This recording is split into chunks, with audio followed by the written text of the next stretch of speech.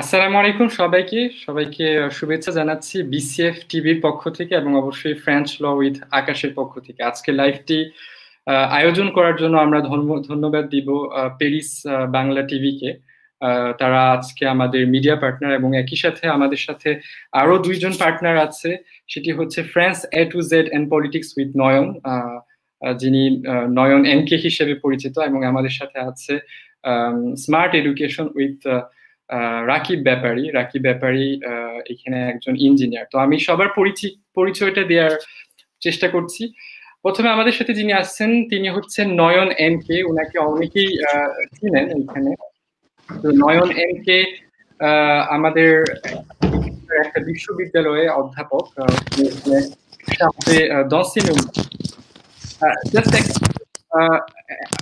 সবাই মাইকটি মিউট করে রাখি, মানে এখান থেকে সাউন্ড আসছে, সবাই মাইক মিউট করে রাখি। হ্যাঁ, তো আমি যেটি বলছিলাম যে নয়ন এমকে এখানকার একটা ইউনিভার্সিটি মানলা ভ্যালি, সেখানে চার্জে d'enseignement, উনি এখানে লেকচারার। আমাদের সাথে আছে রাকিব ব্যাপারী একটা ফেমাস একটা কোম্পানি, অ্যালস্টম কোম্পানি, ইন্টারন্যাশনাল কোম্পানি, সেখানে একজন ইঞ্জিনিয়ার। আমাদের সাথে আছে মোহনা আক্তার এখানকার ব্যাচেলর ইন লর ফার্স্ট ইয়ারে পড়ছেন। এবং আমাদের সাথে আছে একজন প্যারেন্ট, তো ওনার সাথে আমরা একটু পরে তাকে আপনাদেরকে পরিচয় করিয়ে দিব। তো আজকে আমাদের বিষয়টা কি? বিষয়টা হচ্ছে এখানকার যে পড়াশোনার যে সিস্টেমটা, এখানকার যে এডুকেশন সিস্টেমটা, সেটা নিয়ে আমরা কথা বলবো। আসলে আমাদের অনেক প্রশ্ন জাগে এখানে, যারা মা বাবারা আছে তারা কিন্তু প্রশ্ন করছেন যে আমাদের কি এই যে ফ্রান্সে যে আমরা আসছি, এখানে কি ইংল্যান্ডের মতো আমেরিকার মতো আমরা কি আমাদের বাচ্চাদেরকে বড় করতে পারবো কিনা। তারপর আমরা একই সাথে প্রশ্ন করছি যে এইখানে ভালো কিছু করা সম্ভব কিনা। ভালো কিছু বলতে অনেকেই আমরা ভাবি যে ডাক্তার, ইঞ্জিনিয়ার, কিন্তু এছাড়াও যে আরো কিছু প্রেস্টিজিয়াস জব আছে সেটা তারা এখানে করতে পারবে কিনা। তারপর আরো কিছু প্রশ্ন জাগে, এখানে পাবলিক স্কুলে পড়ানো লাগবে নাকি প্রাইভেট স্কুলে পড়ানো লাগবে, সেই দুইটার মধ্যে পার্থক্য কি। তারপরে এখানে যেহেতু আমরা ইংলিশ কান্ট্রিতে নাই, আসলে আমরা বাংলাদেশিরা ইংলিশ কান্ট্রি নিয়ে অনেকটাই অভ্যস্ত, আমরা এখানে ফ্রেঞ্চ স্পিকিং কান্ট্রিতে আছি, তো সেই ক্ষেত্রেও কিন্তু অনেক প্রশ্ন আমাদের মধ্যে জাগে। তো সেই সকল প্রশ্নের উত্তর দেওয়ার আমরা চেষ্টা করব। আরেকটা জিনিস আমি জানিয়ে দিতে চাই যে আমাদের এই লাইভ পর্বগুলি ধাপে ধাপে হবে। আমরা বর্তমান সময় স্কুল থেকে লিসের শেষ পর্যন্ত, মানে টার্মিনাল পর্যন্ত যে ইনফরমেশন গুলো আছে সেগুলো দেওয়ার চেষ্টা করব, এবং নেক্সট একটি লাইভে যেটা নয়নের সাথে করা হবে সেইখানে আমরা ইউনিভার্সিটির কথা বলবো। তো প্রথমেই আমি আমাদের যে ফ্রান্সের যে শিক্ষা ব্যবস্থাটা আছে, এডুকেশন সিস্টেমটা আছে, সেটা কিভাবে অর্গানাইজ করা হয়েছে, কিভাবে স্ট্রাকচার করা হয়েছে, সেটা সম্পর্কে আমি নয়ন এনকের সাথে কথা বলতে চাই। নয়ন এনকে আমি আবারও বলছি, সেখানে উনি এখানে একজন ইন্টারপ্রেটার, একই সাথে উনি এখানে একটা ইউনিভার্সিটিতে অধ্যাপক, এবং উনি বিসিএফ এর ভাইস প্রেসিডেন্ট। নয়ন, তুমি আমাদেরকে এখানকার এডুকেশন সিস্টেমটা একটু বুঝিয়ে দাও। আসসালামু আলাইকুম সবাইকে, আশা করি সবাই ভালো আছেন। এবং আকাশ, তোমাকে অসংখ্য ধন্যবাদ আমাকে এমন একটা লাইভে আনার জন্য। অনেক গুরুত্বপূর্ণ একটা লাইভ আজকে যেটা তুমি করতে যাচ্ছ, কারণ যখন ফ্রান্সে আসে কেউ, অনেকের প্রশ্ন জাগে যে তার বাচ্চারা কিভাবে পড়াশোনা করবে। তো সেক্ষেত্রে আমি আজকে যে বিষয়টা নিয়ে কথা বলবো সবার সামনে, ফ্রান্সের এডুকেশন সিস্টেম নিয়ে, যেটা কি নিয়ে এখানকার যে মিনিস্টার de l'éducation ওনার আন্ডারে থাকে, এবং 2019 থেকে একটা নতুন রিফর্ম আসছে। আপনারা ইতিমধ্যে জানতেন যে 6 বছর থেকে 16 বছর পর্যন্ত বাধ্যতামূলক ছিল স্কুলটা, কিন্তু 2019-এ মিশেল ব্লঙ্কের যে রিফর্মটা করছে তার আন্ডারে 3 বছর থেকে 16 বছর পর্যন্ত স্কুলটা বাধ্যতামূলক করে দেওয়া হয়েছে। এবং 2020 থেকে আরেকটা জিনিস নতুন চালু হয়েছে, যেটা কিনা যাদের বয়স 16 বছর থেকে 18 বছর বয়স, তাদেরকে প্রশিক্ষণ করাটা বাধ্যতামূলক। এই প্রশিক্ষণটা সে স্কুলেও করতে পারে বা অ্যাপ্রেন্টিস হিসাবেও করতে পারে, তা না হলে সে সিভিক সার্ভিসের মাধ্যমেও এটা করতে পারে। যেহেতু পড়াশোনা নিয়ে কথা বলা হচ্ছে, তো সেক্ষেত্রে আপনারা ইতিমধ্যে অনেকেই হয়তোবা জানেন যে ফ্রান্সের 61,000 স্কুল আছে, সেখানে প্রাইভেট স্কুল আছে এবং পাবলিক স্কুলও আছে।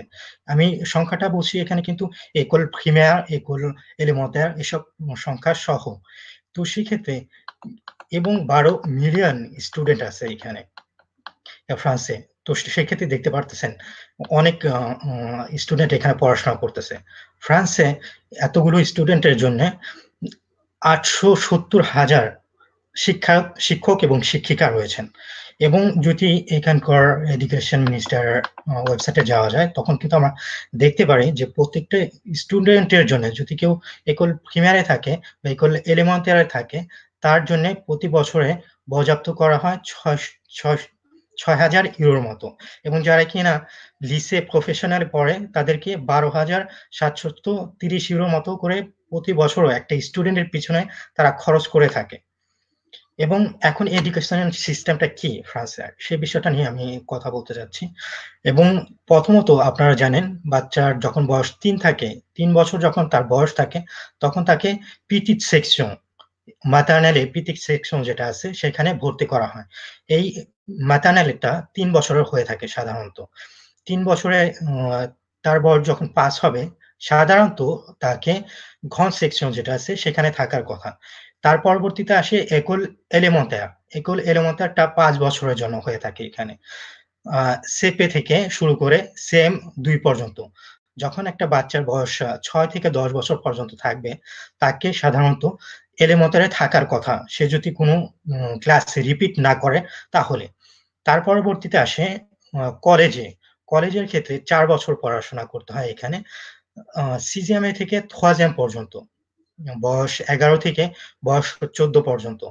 এখানে কিন্তু অনেক সময় দেখতে পারবেন, আপনারা নোটিস করেছেন ইতিমধ্যে, অনেকে কিন্তু জিজ্ঞাসা করে যে আপনার বাচ্চার বয়স কত? বয়স জিজ্ঞাসা করার সাথে, সাথে সে কিন্তু ভাবতে পারে যে তার বাচ্চাটা কোন স্কুলে পড়বে। যদি কারো বাচ্চার বয়স দেখা যায় 13 বছর, তার মানে সে সাধারণত 4ème এ পড়ার কথা। তার পরবর্তীতে যেটা আসে সেটা হলো লিসে। লিসেতে যাদের বয়স 15 থেকে 17 বছর বয়স তারা থাকার কথা। লিসে 2 ধরনের হয়ে থাকে। লিসে জেনারেল আছে, লিসে প্রফেশনাল আছে। এই ২ টার পার্থক্যটা কি আমি একটু পরে আপনাদের বুঝাবো। তার আগে আমি একটু বুঝাতে চাই একটা জিনিস, যেটা কিনা অনেক গুরুত্বপূর্ণ বিষয়। সেটা হলো যখন একজন স্টুডেন্ট প্রমিয়ারে থাকে, তার মানে হলো লিসে যাওয়ার পরে ২ বছর পরে তাকে আগে ডিপার্টমেন্ট চয়েস করতে হতো। এল ছিল, ওএস ছিল বা এস ছিল। কিন্তু এই জিনিসটাকে রিপ্লেসমেন্ট করে দেওয়া হয়েছে। এটাকে এখন স্পেশালিটি তাদেরকে সিলেক্ট করতে হয়। ১২ টা সাবজেক্ট আছে এখানে। ১২ টা সাবজেক্টের থেকে ৩ টা সাবজেক্ট তাকে স্পেশালিটি হিসাবে চয়েস করতে হয়। উদাহরণস্বরূপ ম্যাথ আছে, অঙ্ক আছে, ফিজিক্স শিমি আছে, সিয়েন্স de la vie et de la terre আছে, সিয়েন্স সোশিয়াল আছে, আরো অনেকগুলো আছে। তো আগে যেরকম ছিল এল ছিল, ওএস ছিল, এস ছিল। এখন ওটা কিন্তু নাই। এই জিনিসটা চেঞ্জ হয়ে গেছে। আমি একটু আগে সবাইকে বলতেছিলাম যে এখানে লিসে প্রফেশনাল এবং লিসে জেনারেল, এটার মধ্যে পার্থক্য আছে। যারা কিনা লিসে জেনারেলে পড়ে তারা কিন্তু শুধুমাত্র স্টাডি করতেছে, এবং যখন তারা টার্মিনালে থাকে, অনেক লিসে আছে তাদেরকে ইন্টার্নি করতে বলে। ইন্টার্নিটা হয়তোবা ১ সপ্তাহ হয় বা ১ মাসের হয়। এটা লিসে ওয়াইজ ডিপেন্ড করে। লিসে ওয়াইজ ডিপেন্ড করে। আর যারা কিনা লিসে প্রফেশনালে পড়ে, লিসে প্রফেশনালে সাধারণত যারা কিনা একটু আ মেধা কম আছে বা যারা লিসে প্রফেশনালে কাজ করতে চায়, সাথে, সাথে পড়াশোনাটাও কন্টিনিউ করতে চায়, তাদেরকে লিসে প্রফেশনালে দেওয়া হয়ে থাকে। লিসে প্রফেশনালে আপনি লিসে প্রফেশনালও করতে পারেন, তা না হলে CFA তেও করতে পারেন।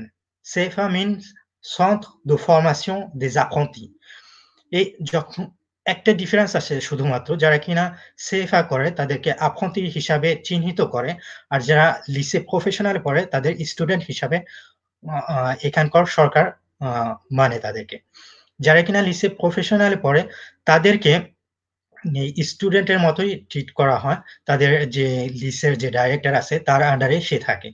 কিন্তু যারা কিনা লিসে CFA করছে, CFA করে বাক্য পরীক্ষাটা দিবে, তাদের ক্ষেত্রে হয় কি, তারা ৩ বছরের জন্যে ওই CFA টা করে এবং একটা মালিক তাকে খুঁজতে হয় নিজে থেকে।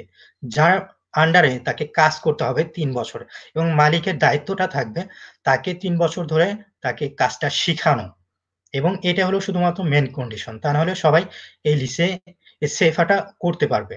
এবং যেটা বলতেছিলাম, লিসে প্রফেশনালেও কিন্তু একটা পিরিয়ড আছে, যে পিরিয়ডটাতে ইন্টার্নি করতে হয় শুধুমাত্র, এবং সেপ্টেম্বর থেকে শুরু করে জুন মাস পর্যন্ত তাদেরকে ক্লাস করতে হয়।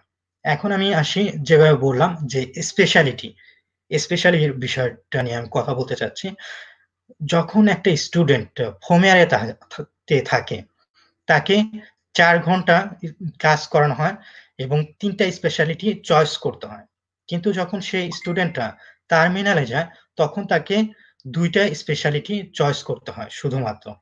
এবং স্পেশালিটি অনুযায়ী তাকে ফাইনাল যে পরীক্ষাটা হয়, বাকের পরীক্ষা, সেটা দিতে হয়। যখন ফোমেরে থাকে, তখন তাকে বাক ফ্রান্সে দিতে হয়, এক লিখিত এবং মৌখিত পরীক্ষাটা দিতে হয়। এবং যখন টার্মিনালে ওঠে, তাকে যে ২ টা স্পেশালিটি চয়েস করা হয়েছে, ওই ২ টা পরীক্ষা দিতে হবে, প্লাস ফিলোজফি যেটা আছে সেটা পরীক্ষাটা দিতে হবে। এই টোটাল ৪ টা পরীক্ষা দিতে হবে। এই ৪ টা পরীক্ষা যখন দিবে, ৪ টা পরীক্ষা মিলে ৬০% এবং কন্ট্রোল কন্টিনিউ যেগুলো আছে, যেটা ক্লাসে পরীক্ষা নেওয়া হয়, ওটাতে ৪০% কাউন্ট করা হবে। এটা ২ টা একত্রিত করে বাদ পেল কি পেল না, সেটা তাকে তাদের লিসে থেকে ডিসাইড করা হয়, সিদ্ধান্ত করে। তো সেক্ষেত্রে আমি আশা করতেছি যে আমি আপনাদের বুঝাতে পেরেছি এ উম এই বিষয়টা। এবং যেহেতু লাইভ, তো সেক্ষেত্রে আকাশ বলল আমরা এর পরবর্তীতেও পার্ট করব। এবং আরেকটা জিনিস আমি বলতে ভুলে গেছিলাম, দুঃখিত। সেটা হলো কন্ট্রোল কন্টিনিউ যেগুলো আছে, সেগুলা কিন্তু যখন একটা স্টুডেন্ট হোম ইয়ারেতে থাকে এবং সেকেন্ড এবং থার্ড সেমিস্টারে থাকে, তখনকার কন্ট্রোল কন্টিনিউ যেগুলা হবে সেগুলা কাউন্ট করবে। এবং যখন সে টার্মিনালেতে উঠবে, তার যে থার্ড সেমিস্টার আছে, কন্ট্রোল কন্টিনিউ যেগুলো হবে, সেগুলা শুধুমাত্র কাউন্ট করা হবে। এবং তার যে বুলতাদু নোট যেটা আছে, সেটাও কিন্তু 10% কাউন্ট করে। তো সেক্ষেত্রে আপনাদের টিচাররা যেসব অবজারভেশন লিখবে, যেসব রিমার্ক আপনার উপরে করবে, সেটাও কিন্তু কাউন্ট করা হয়। তো সেক্ষেত্রে আবারও বলে দিচ্ছি, এখনকার যে সিস্টেমটা, ওটা কিন্তু LOS এবং এস, এটা কিন্তু এখন আর নেই, এখন চেঞ্জ করে দেওয়া হয়েছে। তো সেক্ষেত্রে আমি সংক্ষেপে এটা আপনাদের বললাম। আশা করতেছি আপনাদের উপকার হবে। ধন্যবাদ আপনাদের সবাইকে। আকাশ। নয়ন, তোমাকে অনেক ধন্যবাদ। আসলে তুমি খুবই মানে কম সময়ের মধ্যে জিনিসটা আমাদেরকে বুঝিয়ে দিতে পেরেছো। আশা করি আপনারা উপকৃত হয়েছেন এবং ফ্রান্সের জেনারেল সিস্টেমটা একটু বুঝতে পেরেছেন। আমি এখানে জাস্ট একটা জিনিস বলতে চাই, এখানে যখন নয়ন কলেজের কথা বললো, কলেজ হচ্ছে বাংলাদেশের সিস্টেমে হাই স্কুল, ঠিক আছে? কলেজের শেষে আমরা ভোবে দিয়ে থাকি। ভোবে বলতে বাংলাদেশের এসএসসির মতো। আরেকটা জিনিস বলতে চাই, হয়তোবা নয়ন তুমি খেয়াল করো নাই, তুমি হয়তোবা বলেছো যে এখানকার যে রিসে প্রফেশনাল যাদের মেধা কম তাদের জন্য। আমি এই জিনিসটা এইভাবে বলবো না, আমি বলবো যে যারা এখানে কাজ করতে চায়, খুব তাড়াতাড়ি কাজে ঢুকতে চায়, বা তাদের মানে হাতের কাজে হয়তোবা তাদের দক্ষতা বেশি, বা যাদের টেকনিক্যাল কাজে দক্ষতা বেশি, তারা ওইখানে যাবে। এখানে আসলে আমাদের মনে হয় না কোনো কোনো র্যাঙ্কিং বা কোনো হায়ারার্কি এখানে খোঁজা উচিত। যাদের যেই মেধা, সেভাবে তারা অবশ্যই চুজ করবে যে তারা প্রফেশনালে যাবে নাকি জেনারেলে যাবে। জেনারেলে গেলেই যে আমরা সাকসেসফুল হবো এমন কোনো কথা না, প্রফেশনালে গেলে যে আমরা সাকসেসফুল হবো না এমন কোনো কথা না। আমি অনেককেই দেখেছি যে প্রফেশনালে যাওয়ার পরে অনেক ভালো কিছু করছে, তাদের ক্যারিয়ার অনেক সাকসেসফুল হচ্ছে। এবং আরেকটা জিনিস বলতে চাই, এখানে অনেকেরই ভুল ধারণা, প্রফেশনাল পড়লেও কিন্তু ইউনিভার্সিটিতে পড়া যায়, প্রফেশনাল থেকেও কিন্তু আমরা ডিউতে করতে পারি, তারপরে তারপরে আমরা কিন্তু এখানে ডিউতে করতে পারি। তো ইভেন মাস্টার্সও করতে পারি। আমার একটা ফ্রেন্ড আছে, উনি প্রফেশনাল করার পরে কিন্তু এখানে মাস্টার্স করেছে ইন্টারন্যাশনাল বিজনেসে। তো এটাও কিন্তু সম্ভব, এটা আমি সবাইকে মানে অবগত করতে চাই। এখন আমি আরেকটি বিষয় নিয়ে আসি, সেটা হচ্ছে আমাদের যে সকল মা বাবারা, তারা কিন্তু অন্য একটা দেশ থেকে এখানে এসেছে এবং তাদের কিন্তু অনেক প্রশ্ন, কারণ এটা এটা কিন্তু ইংলিশ কান্ট্রি না, এটা ফ্রেঞ্চ স্পিকিং কান্ট্রি। এখানে অনেক সিস্টেমটাই কিন্তু ভিন্ন, বাংলাদেশের মতো না বা ইংলিশ স্পিকিং কান্ট্রির মতো না। যেহেতু এখানে সবকিছুই ভিন্ন এবং ভাষার দিক দিয়েও কিন্তু আমাদের একটু দুর্বলতা আছে, তো আমাদের কিন্তু অনেক প্রশ্ন জাগে। আমরা আসলে আমাদের জানা উচিত যে কিভাবে করলে আমাদের সন্তানরা এখানে ভালো কিছু করতে পারবে। সেই কারণে আমি ম্যাডাম হুসেইন ফারিদার কাছে যেতে চাই। ম্যাডাম হুসেইন ফারিদা এখানে এখানে একজন মা হিসেবে আমি তাকে পরিচিত দিব, এবং উনার সন্তানরা এখানে অনেক ভালো রেজাল্ট করছে, অনেক শুধু ভালো রেজাল্ট না, রেজাল্টের পাশে তার সন্তানরা এখানে বিভিন্ন স্কুলের কম্পিটিশনও কিন্তু জিতেছে। তো সেই ক্ষেত্রে উনার এক্সপিরিয়েন্সটা অবশ্যই আমাদের জানা দরকার। তো ম্যাডাম হোসেন ফারিদা, আপনি যদি কিছু বলতেন।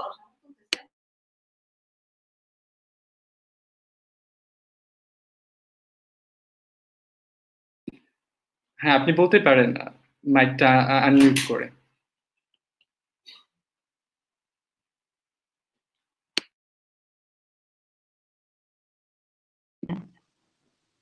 আপনাকে শোনা যাচ্ছিল না, এখন আপনি বলতে পারেন। আপনি কি শুনতে পাচ্ছেন?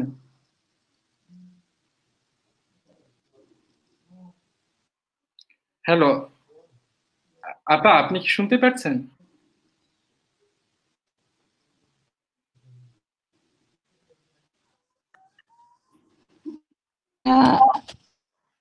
আমি ভালো শুনতে।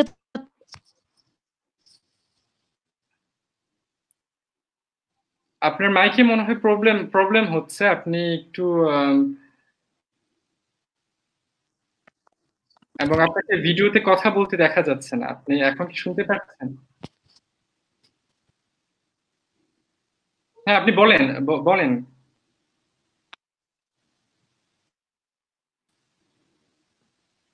আমি শুনতে পাচ্ছি না। বাট আপনি বলেন, আপনি বলতে পারেন, সমস্যা নেই। আমরা শুনছি, আপনি বলেন।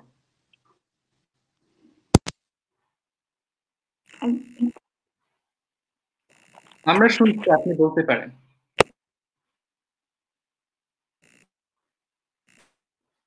হ্যালো,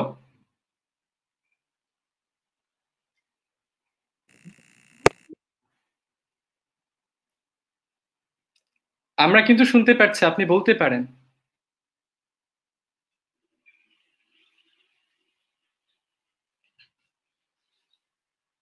আচ্ছা, তাহলে আপার মাইকে যেহেতু প্রবলেম হচ্ছে, ওনাকে আমরা আবার একটু পরে জয়েন করানোর চেষ্টা করব। আমি তাহলে আসলে এখন রাকিব ব্যাপারীর কাছে চলে যাই। রাকিব এখানে অ্যালস্টম কোম্পানিতে একজন ইঞ্জিনিয়ার, এবং রাকিবের কাছে আমার যে প্রশ্ন, রাকিব, সেটা হচ্ছে যে এখানে কিন্তু আমাদের যে সিস্টেমটা আছে, অবশ্যই এখানে অনেক সমতা আছে, এখানে কিন্তু আমাদের পড়াশোনার অধিকার আছে, পড়াশোনা বাধ্যতামূলক এবং বিনামূল্য, কিন্তু এখানে কিন্তু অনেক ড্রব্যাকসও আছে, অনেক সমস্যাও আছে। তো সেই সমস্যাগুলো সম্পর্কে তুমি যদি বলতে, এবং তোমার যে এক্সপিরিয়েন্স, তুমি কিভাবে আমাদেরকে বলবা এই সমস্যা থাকা সত্ত্বেও আমরা যাতে এখানে সাকসেসফুল হতে পারি, ভালো নাম্বার পেতে পারি, ক্যারিয়ার সাকসেসফুল হতে পারে, সেটার জন্য আসলে কি করা উচিত, তুমি যদি আমাদের কাছে বলো। আসসালামু আলাইকুম সবাইকে। অসংখ্য ধন্যবাদ সবাইকে যারা আমাদেরকে দেখতেছেন, আর আকাশকে স্পেশালি। আকাশ এই লাইভের শুরুতে ছিল। আমি এখন শুরু করব আগে আমার প্রেজেন্টেশন দিয়ে। আমি রাকিব ব্যাপারী। আমার ফ্যামিলি ফ্রান্সে সেটেল হয় 85 থেকে। সেই ক্ষেত্রে আমার পড়াশোনা শুরু হয় ম্যাটার্নাল থেকে। আমি টেকনোলজিক্যাল ফিল্ডে পড়াশোনা করেছি, ইলেকট্রনিক্স অ্যান্ড কম্পিউটার সায়েন্স। বর্তমানে আমি আলস্তম কোম্পানিতে জব করছি। আলস্তম কোম্পানি হচ্ছে একটা মাল্টি ন্যাশনাল কোম্পানি, রেলওয়ে ফিল্ডে কাজ করে আলস্তম। আর আলস্তমে বর্তমানে আমি ট্রেনের সিগন্যালিং সিস্টেমের টেস্ট অ্যান্ড কমিশনিং করি। এখন আমি ফ্রান্সের পড়াশোনা নিয়ে কথা বলবো। অবশ্যই আকাশে বললো যে আমরা অনেক সমস্যা ফেস করেছি পড়াশোনা করার সময়। এই সমস্যাগুলা আমরা কিভাবে ফেস করেছি সেগুলা বলার চেষ্টা করব এখন। ফার্স্ট অফ অল, আমি ফ্রান্স পড়াশোনার 3টা পজিটিভ পয়েন্ট বলতে চাচ্ছি। দ্বিতীয় হচ্ছে যে আমি 3টা নেগেটিভ পয়েন্ট তুলে ধরতে চাচ্ছি। ফার্স্ট পজিটিভ পয়েন্ট হচ্ছে যে ফ্রান্সে পড়াশোনা ফ্রি। দ্বিতীয় হচ্ছে যে ফ্রান্সে পড়াশোনা ম্যান্ডেটরি 16 বছর বয়স পর্যন্ত, সেই ক্ষেত্রে ফ্রান্সের সবাই কম বেশি শিক্ষিত। তৃতীয় হচ্ছে যে গভর্নমেন্ট থেকে ফিনান্সিয়াল সাপোর্ট পাওয়া যায়, এটাকে বুকস বলা হয়। এখন আমি নেগেটিভ পয়েন্টের দিকে চলে যাব। নেগেটিভ পয়েন্ট, ফার্স্ট পয়েন্ট হচ্ছে যে যেহেতু ফ্রান্সের পড়াশোনা ফ্রি, সেই কারণে ফ্রান্সে সরকারে বিভিন্ন স্কুলকে ডিফারেন্ট বাজেট দেয়। বাজেট ডিপেন্ড করে শহরের উপরে। আর বাজেট যখন কম হয় তখন দেখা গেছে যে ছাত্রের প্রতি একটা প্রভাব পড়ে। যেমন ধরেন যে আহ, ছাত্ররা যখন পড়াশোনা করে, যে স্কুলে বাজেট কম, ওই স্কুলে আপনার অনেক স্টুডেন্ট থাকে। একটা প্রফেসরের ক্ষেত্রে 30 জন স্টুডেন্ট অথবা 40 জন স্টুডেন্ট ম্যানেজ করা, ইন্ডিভিজুয়ালি ম্যানেজ করা, এটা অনেক কঠিন একটা বিষয়। তো সেই ক্ষেত্রে দেখা গেছে যে যে স্টুডেন্ট মোটামুটি পড়াশোনা করে সে স্টুডেন্ট ক্লাসে তেমন বোঝে না, আর যে স্টুডেন্ট মোটামুটি ভালো পারে সে কন্টিনিউ করতে পারে সুস্থভাবে। আর আমাদের বিদেশিদের ক্ষেত্রে সমস্যা হচ্ছে যে আমরা যখন স্কুলে সমস্যা ফেস করি, বাসার থেকে ফ্যামিলি যখন সাপোর্ট না পাই, তখন কিন্তু দেখা গেছে যে আমরা পড়াশোনা ওরকম ভালো করতে পারি না। আর আমাদের কি সমস্যা হতে পারে ফ্যামিলি থেকে, সেটা হচ্ছে যে আমাদের বাবা মা এদেশে আসছে সেটেল হওয়ার জন্য। তারা বিভিন্ন লাইফের ব্যস্ততা নিয়ে বিজি থাকে, আমাদের প্রতি তারা দেখা গেছে তেমন সময় দিতে পারে না, অথবা তাদের ভাষার সমস্যার কারণে, তাদের ফ্রান্স পড়াশোনার সিস্টেম বোঝার সমস্যার কারণে আমাদেরকে তেমন সেই সাপোর্টটা দিতে পারে না। এই সাপোর্টটা না দেওয়ার কারণে আমরা দেখা গেছে যে দুই দিক থেকে একটা প্রেসার পাই। বাবা মা আশা করে তার সন্তান থেকে সেই পড়াশোনা সাকসেস হোক, কিন্তু আরেকদিকে ফ্যামিলি থেকে, বাবা মা থেকে আমরা সেই সাপোর্টটা পাচ্ছি না। সেই কারণে আমি বলবো যে কি করা উচিত ফ্যামিলির যেন তার সন্তানের সাকসেস হয়। প্রথম যে সাজেশনটা আমি দিতে পারি সেটা হচ্ছে যে গুড রিলেশনশিপ ক্রিয়েট করা তার সন্তানের সাথে। যেমন ধরেন যে আমার পড়াশোনার ক্ষেত্রে আমি সব সময় আমার ফ্যামিলির সাথে খাবারের টেবিলে কথা বলতাম, আমি আমার স্বপ্নের কথা বলতাম, আমি আমার পড়াশোনার কথা বলতাম। আমার বাবা আমাকে বলতো যে কেন এই দেশে আসছে, কি কারণে আসছে, সে কি কষ্ট করেছে, এবং কি এক্সপেক্ট করা যায় আমাদের ক্ষেত্রে। যেমন ধরেন যদি একটা কথা বলি, আমার বাবা বলতো সে রেস্টুরেন্টে জব করতো, একটা ছোট স্যালারির জন্য সে অনেক কষ্ট করতো। এখন তার স্বপ্ন হয়েছে যে তার সন্তান এদেশে তার থেকে একটু বেটার করুক। এটা প্রত্যেকটা বাবা মার স্বপ্ন যে তার সন্তান একটু বেটার করুক। তো এই কথাগুলো শুনে শুনে আমার ভিতরে একটা মোটিভেশন আসতো যে অবশ্যই একটা কিছু হতে হবে, একটা কিছু করতে হবে। সেই কারণে আমি আমার আপ্রাণ চেষ্টা করেছি, 100% দেওয়ার চেষ্টা করেছি সাকসেস, পড়াশোনা সাকসেসলি করার জন্য। আর দেখা গেছে যে আমি যখন লিসেতে পড়াশোনা করি, আমি বলতাম ডেলিগেট হিসাবে, আমি প্রিন্সিপালকে একদিন বলেছি যে আমি ইঞ্জিনিয়ারিং পড়তে চাই। প্রিন্সিপাল আমাকে সবার সামনে বলে যে মিস্টার ব্যাপারী, স্বপ্ন দেখা ভালো, বেশি বড় স্বপ্ন দেখা উচিত না। তার কিন্তু কোনো রিজন ছিল না এটা বলার, যে কেন আমার রেজাল্ট গুলা কিন্তু ভালো ছিল আসলে, কিন্তু সে নিজে থেকে বলেছে যে আমি বেশি স্বপ্ন দেখতে পারবো না। দেখা গেছে তখন ভেঙে গেছি। ভেঙে যাওয়ার পরে বাসা থেকে একটা সাপোর্ট আসলো, না তুমি পারবা, তুমি চেষ্টা করো, তার কথা শুনলে হবে না, তুমি চেষ্টা করো। আর তখন আমি আইডেন্টিফাই করেছি যে আমার কমতিটা কোথায় ছিল, কেন আমাকে এই কথাটা বললো। সেই ক্ষেত্রে আমি আমার কমতিটাকে পূর্ণ করার চেষ্টা করেছি বিভিন্ন অ্যাসোসিয়েশনের ওয়েতে। অনেক অ্যাসোসিয়েশনের কাছে গিয়েছি, তারা আমাকে পড়াশোনার জন্য হেল্প করেছে।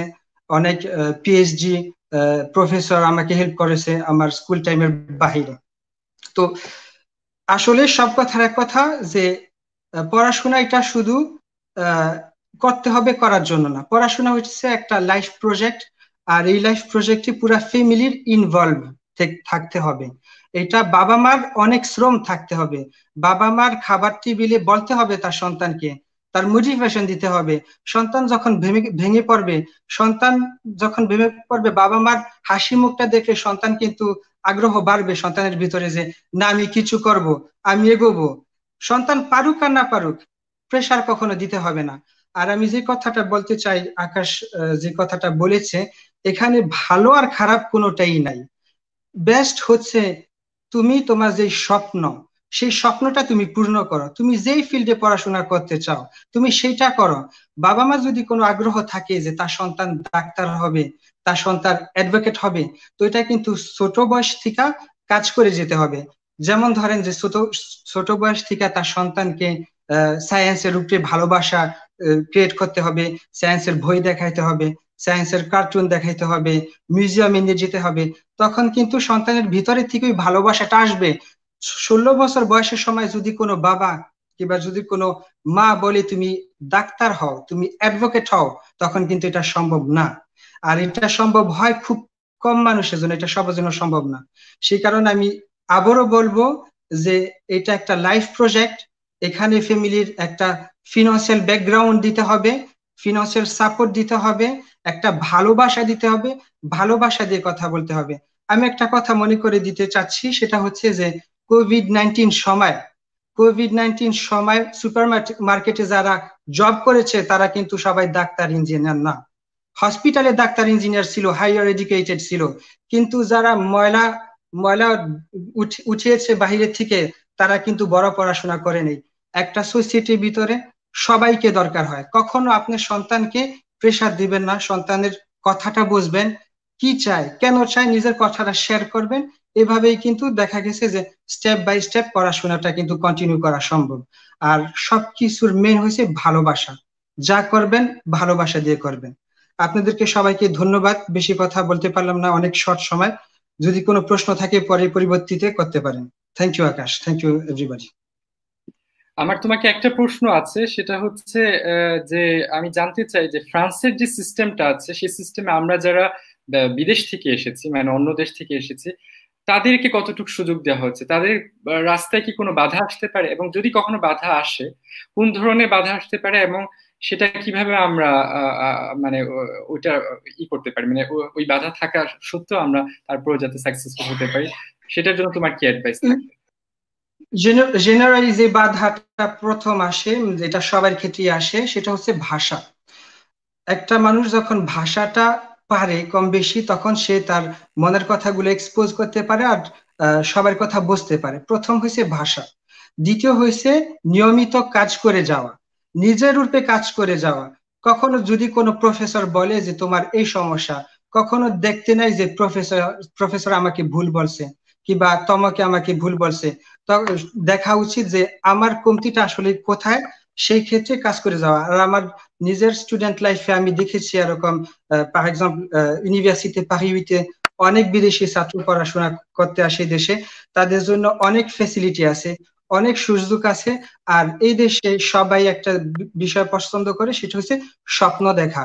আমি আকাশে সেই কথাটা আবারও বলবো, শুধু আমেরিকান ড্রিম নাই, ফ্রেঞ্চ ড্রিমও আছে। আর আপনারা যদি ফ্রেঞ্চ ড্রিম দেখেন, অবশ্যই দরজা খুলে যাবে। আর চেষ্টা করবেন, দেখা গেছে যে ভালোবাসা দিয়ে চেষ্টা করলে ইউনিভার্সিটিতে সবকিছু আছে, স্কুলে সবকিছু আছে আপনাদেরকে হেল্প করার জন্য। তোমাকে অনেক ধন্যবাদ রাকিব, আসলে কথাগুলো খুব সুন্দর ছিল, খুব মোটিভেটেড ছিল। তো আমি আবারও ম্যাডাম হুসেন ফারিদার কাছে ফিরে যাই, কারণ ওনার কাছ থেকেও আমাদের খুব গুরুত্বপূর্ণ কিছু কথা জানার আছে। ম্যাডাম হুসেন ফারিদা, আপনি এখন বলতে পারেন।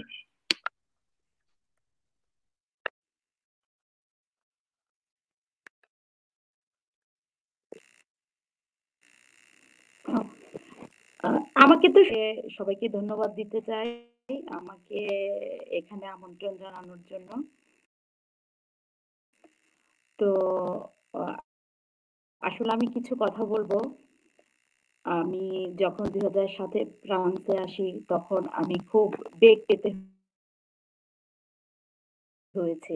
এখন তো আমাদের আছে এমডি নূর ভাই, সবাই হেল্প করছে, বিভিন্ন পেজ আছে দিচ্ছে আমরা কিভাবে, বাচ্চারা এখানে প্রাইভেটে পড়ে। তো যে ভালো করায় সে পাবলিক করবে, প্রাইভেট থেকেও করবে। সেক্ষেত্রে আমি যেহেতু আমার বাচ্চাদেরকে প্রাইভেটে দিয়েছি, সেহেতু আমি প্রাইভেটটাকে সাপোর্ট করি। সেক্ষেত্রে এর কারণ হিসেবে আমি বলবো আমার বাচ্চাগুলোকে আমি প্রাইমারিতে পাবলিকে দিয়েছি, পরে প্রাইভেটে দিলাম। এর যেটা মেইন কারণ সেটা হচ্ছে আমার মতে, আমি মনে করি আমার বাচ্চা যখন প্রাইভেটে যাচ্ছে, এখানে আরেকটি কথা বলে রাখা প্রয়োজন, প্রাইভেট এবং পাবলিকেরও ধরন আছে, প্রাইভেটেরও ধরন আছে। সব প্রাইভেট সিস্টেম কিন্তু একরকম না। যেহেতু আমি আমার বাচ্চাদেরকে যে প্রাইভেটে দিয়েছি, আমি সে সম্বন্ধে বলতে পারবো। যেমন আমার বাচ্চা সিজিএম থেকে নর্থ দামদো ব্যর্থতে পড়ে, তো ওখান থেকে আপনাকে দোসিয়ার আনতে হলে মিনিমাম ওয়ান জেনারেল সেইজ হতে হয়, ইভেন কমপক্ষতম খুবই ভালো হতে হবে। তার মানে ওখানে সেজ পাওয়া ছাড়া কোনো বাচ্চা এন্ট্রি করতে পারবে না, কনকুক্স দিয়ে ঢুকছে। আর আমি মনে করি যখন সে কম্পিটিশন করছে কাদের সাথে, সব বাচ্চা সেইজের উপরে, তার মানে তার জন্য ভালো, এবং আমি মনে করি তাকে খুব প্রেসারে রাখে।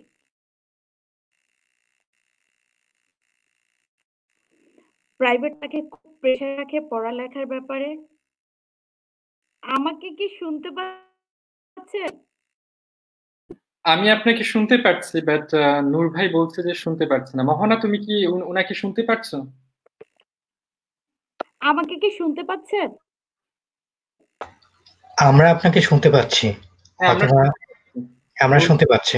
সমস্যা নেই, আপনি চালিয়ে যান, শোনা যাচ্ছে।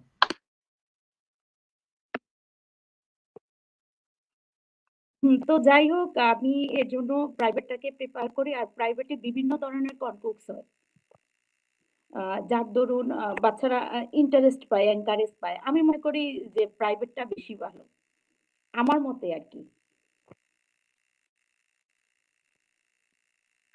আপনাকে একটি প্রশ্ন করতে চাই। আমি আমি প্রাইভেট আর পাবলিকের বিষয়ে একটু পরে আসছি। আপনি এই ডিসকাস ছাড়া আপনি এখানকার যে আপনার বাচ্চা বড় হচ্ছে, পড়াশোনা করছে, ভালো রেজাল্ট করছে, সেটার পিছনে আপনার মানে আহ, অবদান কতটুকু ছিল এবং কোন ধরনের অবদান থাকা দরকার? মানে কিভাবে তাদেরকে, মানে অন্য বাবা মাদেরকে আপনি কি অ্যাডভাইস দিবেন যাতে করে তারাও ভালো গাইডলাইন দিতে পারে? অনেক ধন্যবাদ, কোশ্চেনটা একদমই আমার মনোপুত হয়েছে। অবশ্যই মা বাবার অবদান রয়েছে, যেহেতু আমরা কলেজ লেভেলে থাকছি এবং সে কনকোর্সের মাধ্যমে ঢুকতে হচ্ছে, তাহলে আমাদের হচ্ছে কি অবশ্যই তার সেপে থেকে, বিশেষ করে সেপে থেকে সেএমডো পর্যন্ত তার রেজাল্টটা কিন্তু ক্যারি করছে। তাহলে আমাকে কি করতে হবে? বিশেষ করে একটা মা, বাবা তো বাইরে থাকে, কতক্ষণ থাকে, অবশ্যই আমি প্রতিদিন বাচ্চাদের কাইয়ে দোয়া, কাইয়ে টেক্সট ও কি করছে সেটা দেখতাম। আর তার প্রতিটা সেমিস্টারের রেজাল্ট আমি ফলো করতাম, কারণ ওকে যখন আমি কলেজে দিতে যাব তখন কিন্তু তার সেমিস্টার ভিত্তিক রেজাল্ট দেখবে। আমি গেলে টিচার সব সময় বলতো তোমার ভালো, আমি বলতাম যে ভালো না, আমার বাচ্চার খারাপ কি সেটা আমাকে বলো। কারণ হচ্ছে এখানে 16 থেকে 20 পর্যন্ত একই রেজাল্ট, মেনশন 3 দিয়া 16 থেকে 20 পর্যন্ত, যে 16 পাচ্ছে সেও ভালো। তো আমার টার্গেটটা কেন 19 পাচ্ছে না, মানে তার কোথায়, আমি সেটা ফাইন্ড আউট করতাম। অবশ্যই মায়ের অবদান সবচেয়ে বেশি। সবসময় যদি ওদের এখানে পড়ালেখার চাপ খুবই কম, একদম যদি আমরা আধা ঘন্টা করেও বাচ্চার দোয়াগুলা দেখি ও কি করছে, ক্লাস ফলো করি, তাহলে কিন্তু এগিয়ে যেতে পারবে, আমার মনে হয় আর কি। আপনাকে ধন্যবাদ। আসলে এই কথাটাই হয়তোবা আমি শুনতে চাচ্ছিলাম, সেটা হচ্ছে যে এখানে বাবা মার অবদান অনেকটাই থাকা দরকার। আমরা অনেকেই মনে করি, এখানে আমি আরেকটা বিষয় আনতে চাই, সেটা হচ্ছে যে এখানকার হোমওয়ার্কের বিষয়। আমরা হোমওয়ার্কের দিকে তেমন একটা খেয়াল রাখি না। আমরা ভাবি যে এখানে সবকিছু স্কুলে করিয়ে দেওয়া হয়, তাহলে তো আর প্রয়োজন নাই। এটা তো ওয়েস্টার্ন কান্ট্রি, এখানে সব দায়িত্ব প্রফেসররাই নিচ্ছে। আসলে এটা ভুল কথা। এখানে হয়তোবা মোহনা একটু পরে এই বিষয়ে কথা বলবে। এখানে হোমওয়ার্কের উপরে প্রচুর চাপ দেওয়া উচিত, এবং হোমওয়ার্ক ঠিক মতো বাচ্চারা করছে কিনা এবং কতটুকু রেজাল্ট আসছে, এবং টিচারদের যে কমেন্টস গুলো বিল্টানতে থাকে সেগুলো কি, এটা কিন্তু আমাদের ফলো করা উচিত, এবং আমাদের নাম্বার গুলো বোঝা উচিত। এখানে কিন্তু 16 থেকে 20 পর্যন্ত যে মার্কসটা আছে, আপনি মনস্ট্রম ফেবিয়া বললেন বা ফেলিসিটেশন বলা হয়, সেটা কিন্তু খুব ভালো নাম্বার। এবং এবং একই সাথে কিন্তু টিচারদের কমেন্টটাও আছে, সেটাও দেখতে হবে। এবং এই ধরনের রেজাল্ট কিন্তু আমরা যারা জেনারেলি থাকতে চাই, রেজাল্ট করা দরকার। হ্যাঁ, ঠিক আছে, সেটাই। জাস্ট আপনি হয়তো আপনার মাইকটা একটু মিউট করেন, কারণ আসলে আপনার সাউন্ডটা আমার দিকে ফিরে আসছে। ঠিক আছে, আমি আপনাকে আবার মাইকটা দিব একটু পর, আপনি একটু সাউন্ডটা অফ করেন। ধন্যবাদ। তো আমি যে জিনিসটা বলছিলাম যে আসলে বাবা মার অবদানটা খুবই গুরুত্বপূর্ণ। আমাদের হোমওয়ার্কস তারা করছে কিনা সেটা খুবই, মানে প্রতিদিন দেখা দরকার, তাদের রেজাল্ট দেখা দরকার, এবং অবশ্যই তাদেরকে হতাশ না করে তারা যে জিনিসটা করতে চায় সেটা কিভাবে করতে হবে সেটা সম্পর্কে তথ্যগুলো নিয়ে আমরা যাতে তাদেরকে হেল্প করতে পারি। আরেকটা জিনিস ক্লিয়ার করা দরকার, সেটা হচ্ছে প্রিভে et public। ফ্রান্সে কিন্তু বেশিরভাগ একল, কলেজ, লিসে কিন্তু পিবলিক, কিন্তু প্রিভেও আছে। এখন প্রিভে আর পাবলিকের ডিফারেন্স কি? আপনি যেরকম বললেন প্রিভেতে কিন্তু সিলেকশন করা হয়, প্রিভেতে সব স্টুডেন্টদেরকে ঢুকানো হয় না, রেজাল্ট দেখে এবং সবচেয়ে টপ যে রেজাল্ট যারা করে তাদেরকে কিন্তু ঢুকানো হচ্ছে, সেখানে কিন্তু কোনো সন্দেহ নাই। কিন্তু আমি আরেকটা জিনিস অ্যাড করতে চাই, যেহেতু এখানে ম্যাক্সিমাম স্কুল পাবলিক এবং যাদের সামর্থ্য নাই ফ্রিতে দেওয়া, এখানে পাবলিক স্কুল কলেজ কিন্তু আপনাদেরকে ভালো করার জন্য সুযোগ দিচ্ছে, কিন্তু কিছু জায়গায় কিন্তু পাবলিক সেই সুযোগটা দিতে পারছে না অনেক কারণে। তাদের হয়তোবা যথেষ্ট বাজেট নাই, সেখানে যেহেতু সব স্টুডেন্টদেরকে নিচ্ছে, ম্যাক্সিমাম স্টুডেন্ট ভালো না, সেক্ষেত্রে দেখা যাচ্ছে যে আসলে তাদেরকে ওইভাবে বড় কিছু করার জন্য উৎসাহিত করা হয় না। তো সেই ক্ষেত্রে হয়তোবা আমাদের দেখতে হবে যে পাবলিক ঠিক আছে, ওকে কুল, কিন্তু আমরা আসলে কোন জায়গায় আছি। যেরকম পাবলিক কিন্তু অনেক বড় বড় লিস্টে আছে, যেরকম অনরি ক্যাপ, লুই লো গ্র্যান্ড, তারপরে লিসে শ্যাপটাল, এগুলো কিন্তু অনেক বড় লিস্টে। তো ওইসব জায়গায় অবশ্যই দিতে পারি, কোনো সমস্যা নাই। তারপরে ইভেন আমরা যেই সেক্টরে থাকি সেই সেক্টরে আমাদের জানা উচিত যে পাবলিকে কিভাবে পড়াশোনা করানো হচ্ছে, ওইখানে স্টুডেন্টদের লেভেল কি, সেই সবকিছু চিন্তা করে কিন্তু আমাদের ডিসাইড করতে হবে আমরা পাবলিকে দিব নাকি প্রাইভেটে দিব। আমার যে মেথোডোলজি সেটা হচ্ছে যে আমরা যদি এমন জায়গায় থাকি সেখানে পাবলিক ভালো না, ওইখানকার স্টুডেন্টরা ভালো না, ওইখানকার সমাজ ভালো না, তো সেই ক্ষেত্রে আমরা তখন যদি আমাদের সামর্থ্য থাকে আমরা প্রাইভেটে দিতে পারি। আর যদি এরকম সামর্থ্য থাকে যে আমরা জায়গা চেঞ্জ করব, চেঞ্জ করে ভালো জায়গায় যাব যেখানে স্টুডেন্টরা সবাই ভালো, সবাই ওইখানে মানে কম্পিটিশন করছে, তো সেই জিনিসটাও করা যেতে পারে। তো এই বিষয়ে আমরা আবার পরে আসবো। এখন আমি আরেকটা টপিকে যেতে চাই, সেটা হচ্ছে যে এখানে কিন্তু অনেকেই 14-15 বছর বয়সে আসে, মানে টিনেজ হয়ে আসে। তারা কিন্তু এইখানে আমাদের মতো, যেরকম রাকিব বা আমার মতো বা নয়নের মতো বড় হয় নাই বা জন্ম নেয় না। তাদের আসার পরে কিন্তু অনেক সমস্যা হয়। তো সেই সমস্যা নিয়ে আমি মোহনার সাথে কথা বলতে চাই। সেও কিন্তু খুবই রিসেন্টলি 4-5 বছর আগে এখানে এসেছেন, আসার পরে সাকসেসফুল হয়েছে। উনি এখানে ল পড়ছে এবং লর ফার্স্ট সেমিস্টার পাস করেছে, সেকেন্ড সেমিস্টার বাকি আছে। নর্মালি এখানে কোনো প্রবলেম হওয়ার কথা না। তো আমি চাই যে মোহনা তুমি তোমার এক্সপিরিয়েন্সটা বলো, এবং এই ধরনের সমস্যা যাতে না হয়, এখানেও যাতে এত দেরি করে আসার পরে যাতে সাকসেস হওয়া যায়, সেই জন্য কি করা দরকার সেটা তুমি আমাদেরকে খুলে বলো।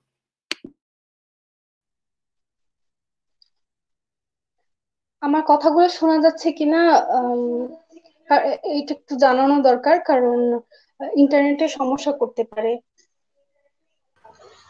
শোনা যাচ্ছে। আপনারা কি আমার কথা শুনছেন? শোনা যাচ্ছে তোমার কথা। আচ্ছা, সবাইকে অনেক ধন্যবাদ আমাকে লাইভে আমন্ত্রণ করার জন্য। আমাকে যে প্রশ্নটা করা হয়েছে যে এখানে রিসেন্টলি আসলে কিছু করা সম্ভব কিনা, ভালো কোনো পড়াশোনা করা সম্ভব কিনা। আমি প্রায় 5 বছর হয়েছে এখানে আসছি। তার মধ্যে আমার পারিবারিক কারণে 1 বছর বাংলাদেশে থাকতে হয়।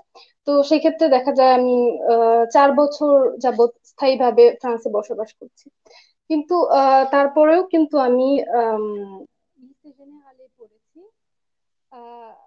সায়েন্স থেকে বাক পাস করেছি, এখন আমি ইউনিভার্সিটিতে পড়ছি লতে। তো আমার কিন্তু প্রথমেই আমি যখন এসেছি তখন এতটাও সহজ ছিল না। আমি খুব মজা করে ভাষাটা শিখেছিলাম। তখন আমি একজন প্রপার স্টুডেন্ট হিসেবে পড়াশোনাটা শুরু করি, মানে নর্মাল ক্লাসে, তখন আমার কাছে কিন্তু এতটাও পানির মতো সহজ ছিল না পড়াশোনাটা। আমার অনেক ডিফিকাল্টিস ছিল, আম, আমি অনেক সময় বুঝতেও কষ্ট হতো, কিন্তু আমি কিন্তু হাল ছেড়ে দিইনি। আমি আমি চিন্তা করতাম যে আমি বাংলাদেশে ভালো পড়াশোনা করে এসেছি, এখানে আসার পরে কেন আমি আহ, পড়াশোনা বাদ দিয়ে দিব, অথবা আহ, যেটা আমার, যেরকম আমার একটা অ্যাম্বিশন ছিল ওইটাকে কেন আমি ছেড়ে দিব। তো সেই জন্য আমি চেষ্টা চেষ্টা করেছি। আর এখানে যারা অনেকেই আছে যে একটু বয়স হওয়ার পরে আসে, লাইক 14, 15, 16 এরকম, তারা অনেক কনফিউশনের ভিতরে থাকে যে আসলে এত মানে আমরা যেহেতু ছোটবেলা থেকে এখানে না, অথবা আমাদের জন্ম এখানে না, তো এখানে আমরা কি ভালো কিছু করতে পারবো কিনা। অনেক সময় ভালো ভালো স্টুডেন্টরা বাংলাদেশ থেকে আসার পরে বলে যে আসলে ল্যাঙ্গুয়েজের কারণে অনেক সমস্যা হচ্ছে, ইংলিশ হলে ভালো হতো। তো মনে হয় না বেশি কিছু করতে পারবো, সেজন্য হয়তো বা তারা কোনো স্টাশ করে, অথবা কাজ করা শুরু করে দেয়। তো আমার কথা হচ্ছে যারা কোনো স্পেশাল সেক্টরে কাজ করতে চান তারা হয়তো বা প্রফেশনাল লাইনে অথবা কাজ করতে পারেন, এটা আপনাদের স্বাধীনতা, ব্যক্তিগত বিষয়। কিন্তু যারা রিসেন্টলি আসার পরে হতাশ হয়ে বলে যে আসলে এখানে কিছুই করা সম্ভব না, কারণ ল্যাঙ্গুয়েজটা একদম খুবই কঠিন লাগে আমাদের কাছে, তো সেই ক্ষেত্রে আমি বলবো যে হয়তোবা ইংলিশ হলে অনেকের কাছেই সহজ মনে হতো, কারণ এটা তারা ছোটবেলা থেকে শিখেছে। কিন্তু তার মানে এই না যে নতুন একটা ভাষা আহ, আমাদেরকে শিখতে হলে আমরা সেটা শিখতে পারবো না, বা সেই ভাষাতে পড়াশোনা করতে পারবো না।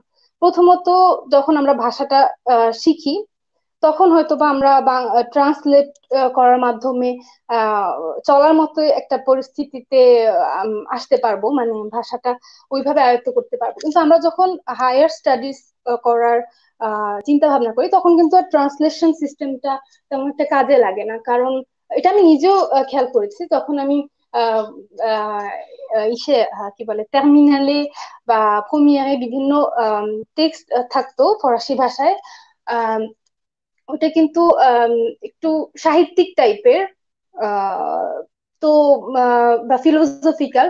ওইখানে কিছু ধরনের মেটাফর থাকতে পারে একটা ভাষার ক্ষেত্রে, সেখানে যদি আমরা ট্রান্সলেট করি ওই জিনিসগুলো কিন্তু ভালো হয় না।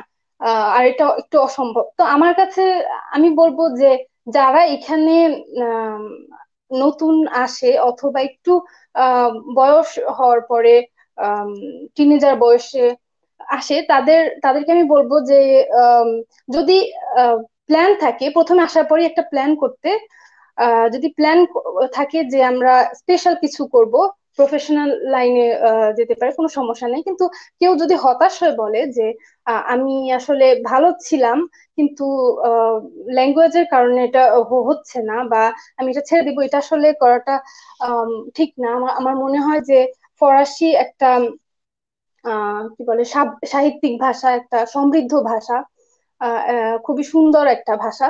সেক্ষেত্রে আমাদের আহ, ফরাসি ভাষাটাকে আগে আয়ত্ত করতে হবে। এটাকে শুধুমাত্র আমি যাতে চলতে পারি, যা অন্য কারো হেল্প না লাগে, এতটুকু চিন্তা করলে হবে না। এটাকে আমাদের নিজের ভাষা হিসেবে নিতে হবে। যখন আমরা বলি যে বাংলাদেশ হিসেবে আমরা গর্ববোধ করি অথবা বাঙালি হিসেবে গর্ববোধ করি, এই একই জিনিসটা আমাদের ফ্রান্সকে নিয়েও করতে হবে। আমাদের মনে করতে হবে যে আমরা বাঙালি, একই সাথে আমরা ফরাসি। আহ, তা না হলে একটু এই দেশে পড়াশোনা করে সাকসেসফুল হওয়াটা একটু ডিফিকাল্ট হয়ে যাবে। আর একটু আগে যখন হোমওয়ার্কস এর কথা সবাই বলছিল, আমি সেই জিনিসটা আমার নিজের এক্সপিরিয়েন্স থেকে বলি। আমার বোনদেরও যখন দেখি ওদের কিন্তু ক্লাসে ঠিকই পড়ায়, কিন্তু আহ, পড়ানোর পরে অবশ্যই ম্যাক্সিমাম টাইমে হোমওয়ার্ক দিয়ে দেয়।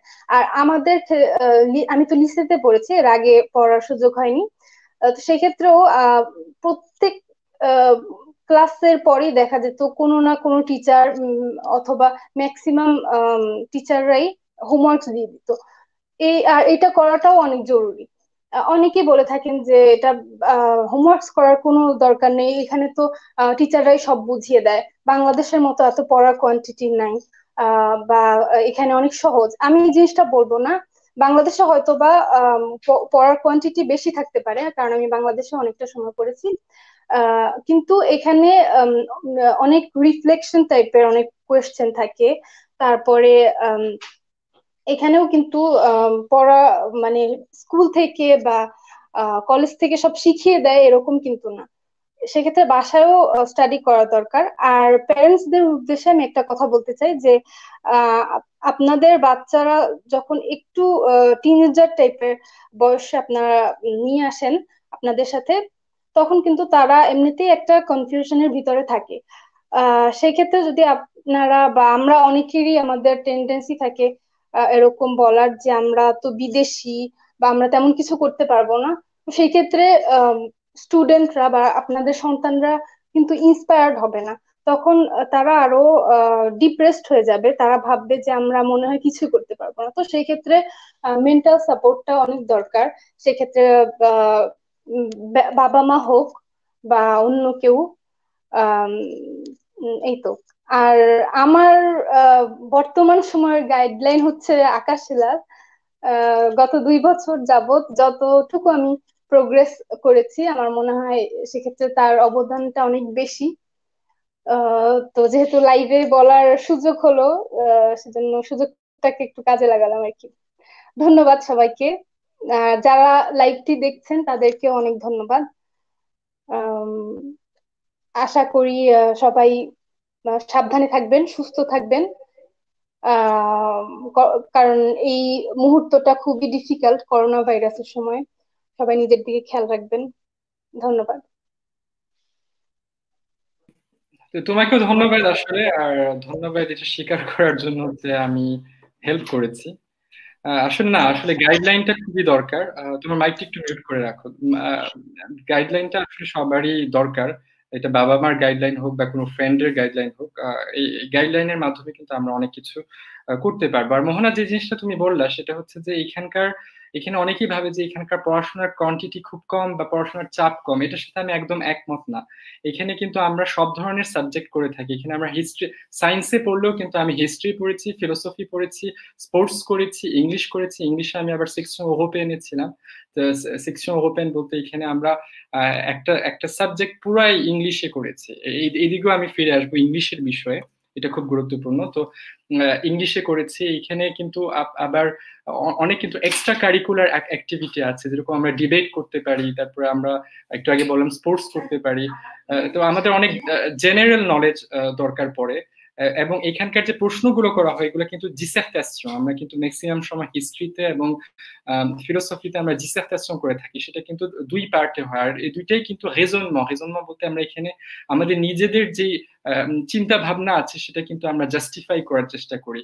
এখানে কিন্তু ম্যাক্সিমাম প্রশ্ন কিন্তু সৃজনশীল, ঠিক আছে? এটা কিন্তু মুখস্থ বিদ্যা দিলে কিন্তু হবে না, এখানেও আমাদের অনেক ক্রিয়েটিভিটি প্রয়োজন পড়ে।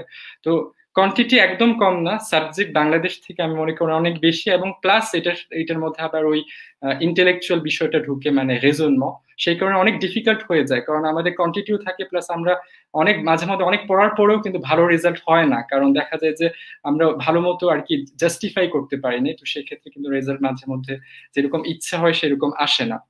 এখন ইংলিশের বিষয়ে বলি। অনেক বাবা মা চিন্তা করে থাকেন কিন্তু যে এখানে কিন্তু ইংলিশ পড়ানো হয় না, এবং এখানে যদি আমাদের বাচ্চাদেরকে ফ্লুয়েন্ট ইংলিশ শেখাতে চাই তাহলে এটা ফ্রান্স সেই দেশ না, আমাদের ইংল্যান্ডে যাওয়ার দরকার। আসলে সেই ক্ষেত্রে রাকিব ব্যাপারী হয়তো বা আমার সাথে একমত হবে। ইংলিশ যে আমরা শিখাবো সেটা আসলে এইমটা কি, গোলটা কি, সেটা তো জানতে হবে।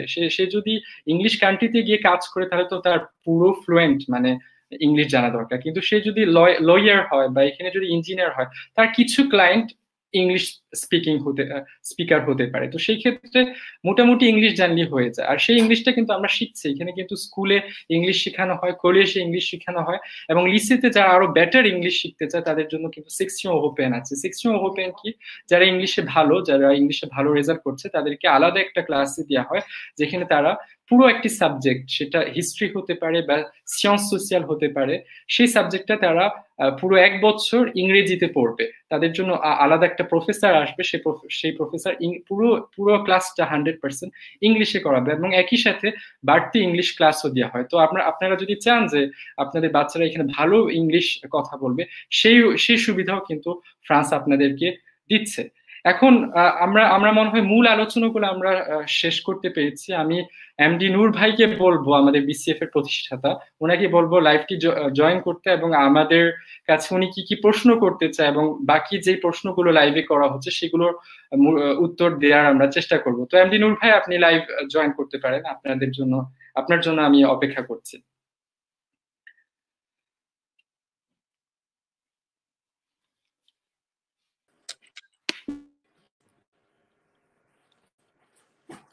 আমাকে শোনা যাচ্ছে? শোনা যাচ্ছে। প্রথমত এরকম একটা সুন্দর একটা গুরুত্বপূর্ণ বিষয়ে লাইভ করার জন্য আপনাদেরকে ধন্যবাদ জানাচ্ছি। সেই সাথে সাথে আজকে মনটা ভালো হয়ে গেল, সেটা হচ্ছে যে এই ফ্রেমের মধ্যে আমি দেখতে পাচ্ছি একজন ইঞ্জিনিয়ার রয়েছেন, যিনি মাল্টি ন্যাশনাল কোম্পানিতে ইঞ্জিনিয়ার জব করছেন।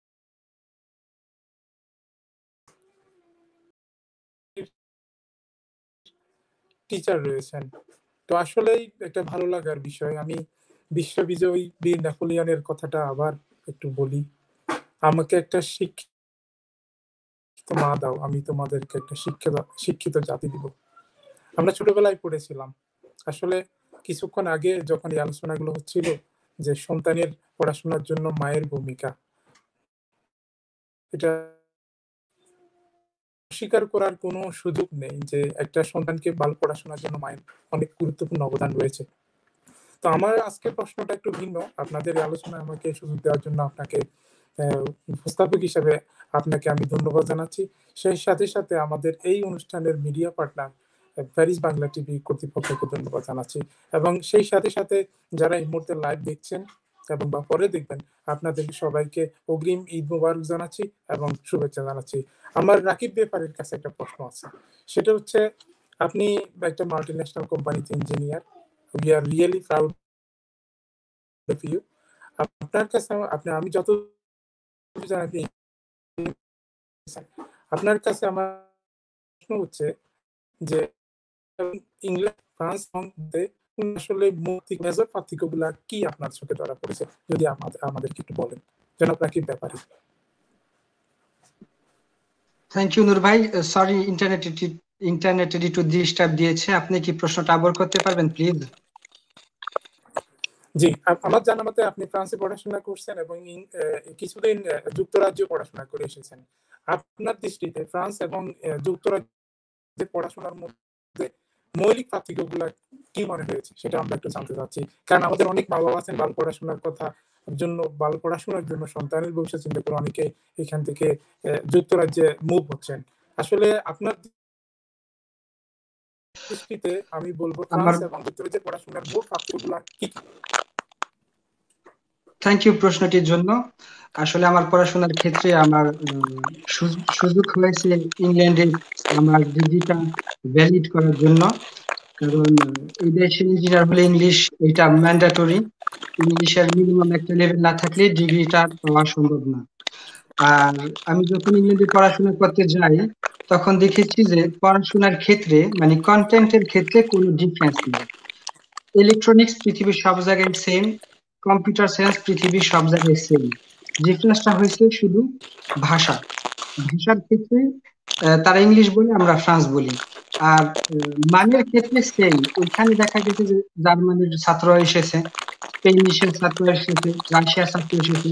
তো দেখা গেছে যে যে দেশগুলো অনেক উন্নত দেশ, সেই দেশের ছাত্রগুলা অনেক ভালো পড়াশোনা করছে, অনেক ভালো মার্কস পেয়েছে। আর আমি বলি যে যদি আপনি যেই প্রফেশনে জব করতে চান ভবিষ্যতে পড়াশোনার পরে, সেই প্রফেশনে আপনার ইংলিশ দরকার হয়, তাহলে অলরেডি অটোমেটিকলি আপনার কোর্সের সময় আপনাকে বলা হবে ইউনিভার্সিটি থেকে তুমি ইংল্যান্ডে কোর্স করে আসো অথবা তুমি আমেরিকায় কোর্স করে আসো। এটা ন্যাচারালি হয়ে যায়। এখন আপনি যদি অ্যাকাউন্টিং এর জব করেন অথবা মার্কেটিং এর জব করেন ফ্রান্সে, দেখা গেছে যে আপনার ইংলিশ অত দরকার হয় না। যদি আপনি মাল্টি ন্যাশনাল কোম্পানিতে জব করেন তখন দরকার হবে। কিন্তু এখন আপনার নর্মাল একটা জব করার জন্য যেটা শুধু ফ্রান্সের জবটা করবেন, সেই ক্ষেত্রে ইংলিশ দরকার হয় না। সেই ক্ষেত্রে যারা মার্কেটিং এর পড়াশোনা করবে দেখা গেছে যে তাদেরকে ওরকম প্রেশার দেওয়া হবে না ইংলিশের ক্ষেত্রে। তো সেই কারণে আমি বলি যে এটা একটা ভুল ধারণা, যেই ফ্যামিলি মনে করে যে আমাদের ইংল্যান্ডে যেতে হবে, সেটেল হতে হবে, কিংবা ইউনাইটেড স্টেটস অফ আমেরিকাতে সেটেল হতে হবে, কারণ ইংলিশ দরকার। তো আমি তাদেরকে একটাই প্রশ্ন করব, সেটা হচ্ছে যে কেন দরকার। আগে আপনারা এই প্রশ্নটার উত্তরটা খোঁজেন যে কেন ইংলিশ দরকার আপনার সন্তানের জন্য, তখন আপনি একটা স্টেপ নেন। যদি মনে করেন যে আপনার সন্তানের ইংলিশ শিখতে হবে কারণ ও একটা মাল্টি ন্যাশনাল কোম্পানিতে জব করব, তাহলে এটা আপনারা জেনে নেন যে অবশ্যই এদেশের ইউনিভার্সিটি থেকে সেই ব্যবস্থা তারা করে দেবে যেন সে ইংল্যান্ডে গিয়ে শিখতে পারে কিংবা ইউনাইটেড স্টেটস অফ আমেরিকা গিয়ে শিখতে পারে। আর যদি দেখেন যে আপনার সন্তানের ইংলিশ শিখার দরকার নেই ভবিষ্যতে যেই জব করতে চায় সেই ক্ষেত্রে, তাহলে আমি মনে করি যে পুরা ফ্যামিলি নিয়ে অন্য দেশে সেটেল হওয়া এটা খুব একটা কঠিন বিষয়, কারণ এটা কিন্তু একটা প্রভাব পড়ে সন্তানের প্রতি। কারণ দেখা গেছে যে এখানে বড় হয়েছে, এখানে ফ্রেন্ড আছে, এখানে হ্যাবিট আছে, এখানে সবকিছু চিনে, হঠাৎ করে যদি ফ্যামিলির বাবা মা ডিসাইড করে যে আমরা সবাই নতুন দেশে চলে যাব, তখন দেখা গেছে মেন্টালি কিন্তু একটা শক পায়, বাচ্চারা একটা শক পায়। তখন হতে পারে তাদের মোটিভেশন চলে যেতে পারে, হতে পারে এটা পজিটিভলিও এফেক্ট করতে পারে। সেই কারণে আমি আবারও বলি, প্লিজ দয়া করে আপনারা প্রশ্ন করেন কেন ইংলিশটা শিখতে হবে, তারপর আপনি অবশ্যই একটা সলিউশন পাবেন। রাকিব, তোমাকে অনেক ধন্যবাদ আসলে প্রশ্নটির উত্তর দেওয়ার জন্য। আসলে ইংলিশের বিষয়টা অনেক বারবার আসছে, আমিও একই কথাই বলবো যে ইংলিশটা কেন আমরা ইউজ করব, ইংলিশটা কি আমাদের আইডেন্টিটির একটা অংশ কিনা। এখানে আমি একটা কঠিন কথা বলবো, অনেকে ভালো নাও লাগতে পারে, ইংলিশ আমাদের আইডেন্টিটির কোনো অংশ না। আমরা বাংলাদেশি, আমরা বাংলা বলবো, এবং আমরা যেহেতু ফ্রান্সে বড় হচ্ছি আমরা ফরাসি বলবো। আমাদের আইডেন্টিটির একটা অংশ। ইংলিশ একটা ইন্টারন্যাশনাল, সবাই শিখবে, সবাই জানবে। যদি বেটার জানার আগে বেটার জানার জন্য আমাদের বুঝতে হবে যে কারণ আমাদের বেটার ইংলিশ জানা দরকার। আমরা যদি ফ্রান্সে জব করতে চাই আসলে এতটাও জানা প্রয়োজন নেই। তো সেক্ষেত্রে যে ইংলিশটাকে এতটাই গুরুত্ব দিতে হবে সেটা আমি মনে করি না। আমি বলছি না যে ইংলিশ জানা দরকার নেই, এটা একটা ইন্টারন্যাশনাল ল্যাঙ্গুয়েজ, সবারই জানা দরকার। কিন্তু এইটা দিয়েই যে সব ক্যারিয়ার করতে হবে আমি এটার সাথে আসলে একমত হতে পারছি না। তো তো নয়ন ভাই, নয়ন তুমি একটা কথা বলতে চাচ্ছিলে, তুমি বলতে পারো, সমস্যা নেই। ধন্যবাদ। আসলে অনেক গুরুত্বপূর্ণ কথা বলতেছে সবাই, এবং আমি একটা জিনিস অ্যাড করতে চাচ্ছিলাম, সেটা হলো রাকিব ভাইয়ের কথা শুনে উনি যেহেতু বললেন যে ইংলিশের বিষয়টা নিয়ে, আমি আরেকটা জিনিস অ্যাড করতে চাচ্ছি। যখন আপনারা ইউনিভার্সিটিতে পড়াশোনা করবেন তখন কিন্তু আপনাদের ইন্টার্নশিপ দেওয়া হবে, ওটা 2 মাসের হতে পারে বা 4 মাসের হতে পারে এবং 6 মাসেরও হতে পারে। তো সেই ক্ষেত্রে যদি আপনারা ইংলিশ শিখতে চান, যদি আপনার কাজের ক্ষেত্রে দরকার হয়, তো সেক্ষেত্রে আপনি ইন্টার্নিটা ইংল্যান্ডে করতে পারেন বা আমেরিকাতে করতে পারেন। উদাহরণস্বরূপ, যখন আমি পড়াশোনা করেছি, যখন আমাকে ইন্টার্নি করতে হয়েছে, আমি কিন্তু কানাডাতে গিয়েছিলাম যাতে আমার ইংলিশের চর্চাটা হয়, আমার ফ্রান্সের চর্চাটাও যাতে ভালো থাকে। আর মোহনার কথা শুনে আরেকটা জিনিস আমি অ্যাড করতে চাচ্ছিলাম, যারা কিনা একটু বয়স বেশি হয়ে আসে, 14-15-তে যখন যারা আসে, তাদের যেটা আমি অ্যাডভাইস দিব সেটা হলো ভাষাতে যত পারবে তত তারা ফ্রান্স ভাষাতে কথা বলবে। আকাশকে মোহনা যে ধন্যবাদ দিছে, কারণ হলো আকাশ কিন্তু সব সময় মোহনার সাথে ফ্রান্স ভাষাতে কথা বলতেছে, সবকিছু কিন্তু ফ্রান্স ভাষাতেও বলতেছে। তো সেক্ষেত্রে বাবা মা যারা আছে, বাবা যেহেতু আগে আসে সাধারণত, তো সেক্ষেত্রে বাবাকে যতটুকু সে পারে তার বাচ্চাদের সাথে ফ্রান্স ভাষাতে কথা বলতে হবে। আপনার বাচ্চারা বড় হয়ে আসছে, এখন তাকে বাংলা ভাষা সে কিন্তু আর ভুলবে না, ওটা তার মনে গেঁথে গেছে, এখন আর ভুলবে না। তার এখন যেটা দরকার সেটা হলো ফ্রান্স ভাষাটা তার শিখা দরকার, এবং তাড়াতাড়ি শেখা দরকার, কারণ কম্পিটিশন করতে হবে তাকে। তার যে স্কুল ক্লাসমেট আছে যাদের, তাদের সাথে তাকে কম্পিটিশনে যেতে হবে ভালো করে পড়াশোনা করার জন্য। তো সেক্ষেত্রে আপনারা যতটুকু পারবেন বাংলা ভাষাতে চর্চা করবেন। আমি জানি যে এই গৃহবন্দী থাকাকালীনে অনেকে হয়তোবা চর্চাটা করেননি, অথবা ভাবছেন এখন তো ফ্রান্স ভাষাটা দরকার হচ্ছে না, তো সেক্ষেত্রে কেন ফ্রান্স ভাষাটা চর্চা করব। তো আপনারা বাসাতে বাংলা ভাষা কথা বলছেন, কিন্তু আমি বলবো এটা করবেন না। আপনারা যদি কথা বলতে চান অবশ্যই বলবেন বাংলাতে, আস্তে আস্তে কিছু অল্প, আর বেশিরভাগ সময়তে ফ্রান্স ভাষাতে বলার চেষ্টা করবেন, কারণ ওটা আপনাদের শিখতে হবে। আপনি যেটা পারবেন আপনার বাচ্চাকে শিখাবেন, আর আপনার বাচ্চা যেটা স্কুল থেকে শিখে আসবে সেটা আপনাদেরকে শিখাতে পারবে। এবং যারা কিনা এলেমেন্টারি বা কলেজে পড়ে এবং যাদের বাবা মা বেশি ভালো ফ্রান্স ভাষা বলতে পারে না, তারা কিন্তু তাদের স্কুল টিচার তাদের ঘরে কিন্তু একজন আছে, তার বাচ্চারা কিন্তু তাদের বড় স্কুল টিচার হতে পারে। কারণ তার বাচ্চা যেভাবে উচ্চারণ করবে একটা ওয়ার্ডকে, সে কিন্তু প্রপার উচ্চারণটা তার বাবা মাকে শিখাতে পারবে, তার বাবা মার যদি সমস্যা থাকে। আর বাবা মার অবশ্যই তো সাপোর্ট লাগবে সবসময় পড়াশোনার ক্ষেত্রে। আর বাচ্চারও কিন্তু পড়াশোনাতে ইনভলভ হতে হবে। আমরা ফ্রান্সে আসছি, তারপরে যদি ফ্রান্সের এই সোসাইটিতে যদি মিশে যায়, মিশতে অবশ্য হবে, কিন্তু বেশি মিশে যদি পড়াশোনাটা বাদ দেই, তাহলে কিন্তু চলবে না। আপনাদের পড়াশোনাতেও কনসেনট্রেট করতে হবে। আর আপনাদের মোটিভেশনটাও নিজে, নিজে কিন্তু অনেক আনতে হবে। আপনার মনে রাখতে হবে যে আমি কম্পিটিশন কার কাছে দিচ্ছি। আপনি স্কুল প্রাইভেটে হন বা স্কুল আ আ পাবলিকে হন। যদি পাবলিকে হন তো সেক্ষেত্রে আপনার ক্লাসমেটে যে ১ নাম্বার যার ময়ান সবথেকে বেশি তার সাথে আপনি কম্পিটিশন করবেন। যে ওর যেহেতু পারতেছে আমার তো কোনো দিক থেকে কোনোতে কম নাই। আমি ওর থেকে মেধা আরো বেশি আছে। আমি ওর থেকে বেশি পড়াশোনা আরো বেশি করতে পারবো। আমার কোনো সমস্যা নাই। তার সাথে কম্পিটিশন করার চেষ্টা করবেন। আর যেহেতু ইকুয়াল ফিবে যারা আছেন তারা তো অলরেডি কম্পিটিশন এর মধ্যেই থাকছে এবং তাদেরও কিন্তু কম্পিটিশন থেকে বের হলে চলবে না। তো সেই ক্ষেত্রে আর আমি যেটা বলতেছিলাম লিসে প্রফেশনাল এর ক্ষেত্রে আমি কিন্তু বলি নাই যে যারা কিনা মেধা কম তাদেরকেই শুধুমাত্র ওখানে পাঠানো হয়। অনেক, অনেক এখানে আ শহর আছে যেখানে মনে করা হয় তাদের লিসে আ জেনারেলটা ঠিকমতো করানো হচ্ছে না। তো সেই ক্ষেত্রে উদাহরণস্বরূপ সানসাদনীতে অনেকে আছে যে লিসে জেনারেলে গেলে তারা বেশি দুষ্টুমি করে থাকে। এর কারণে তাদের বাবা-মা সিদ্ধান্ত নেয় যে তাদেরকে লিসে প্রফেশনালেই তো পাঠাবে। যাতে করে সে কাজটাও শিখতে পারে, পড়াশোনাটাও কন্টিনিউ করতে পারে। তার পরবর্তীতে যদি সে পড়াশোনা করতে চায়, পড়াশোনা করতে পারবে, ইউনিভার্সিটিতেও ভর্তি হতে পারবে। আর যদি সে পড়াশোনাটা না করতে চায়, জবে ঢুকতে চায়, তো সেক্ষেত্রে তার অলরেডি কিন্তু এক্সপেরিয়েন্সটা থাকবে তার। এবং এখানে জানেন যে রিটায়ার্ড এর সিস্টেম আছে।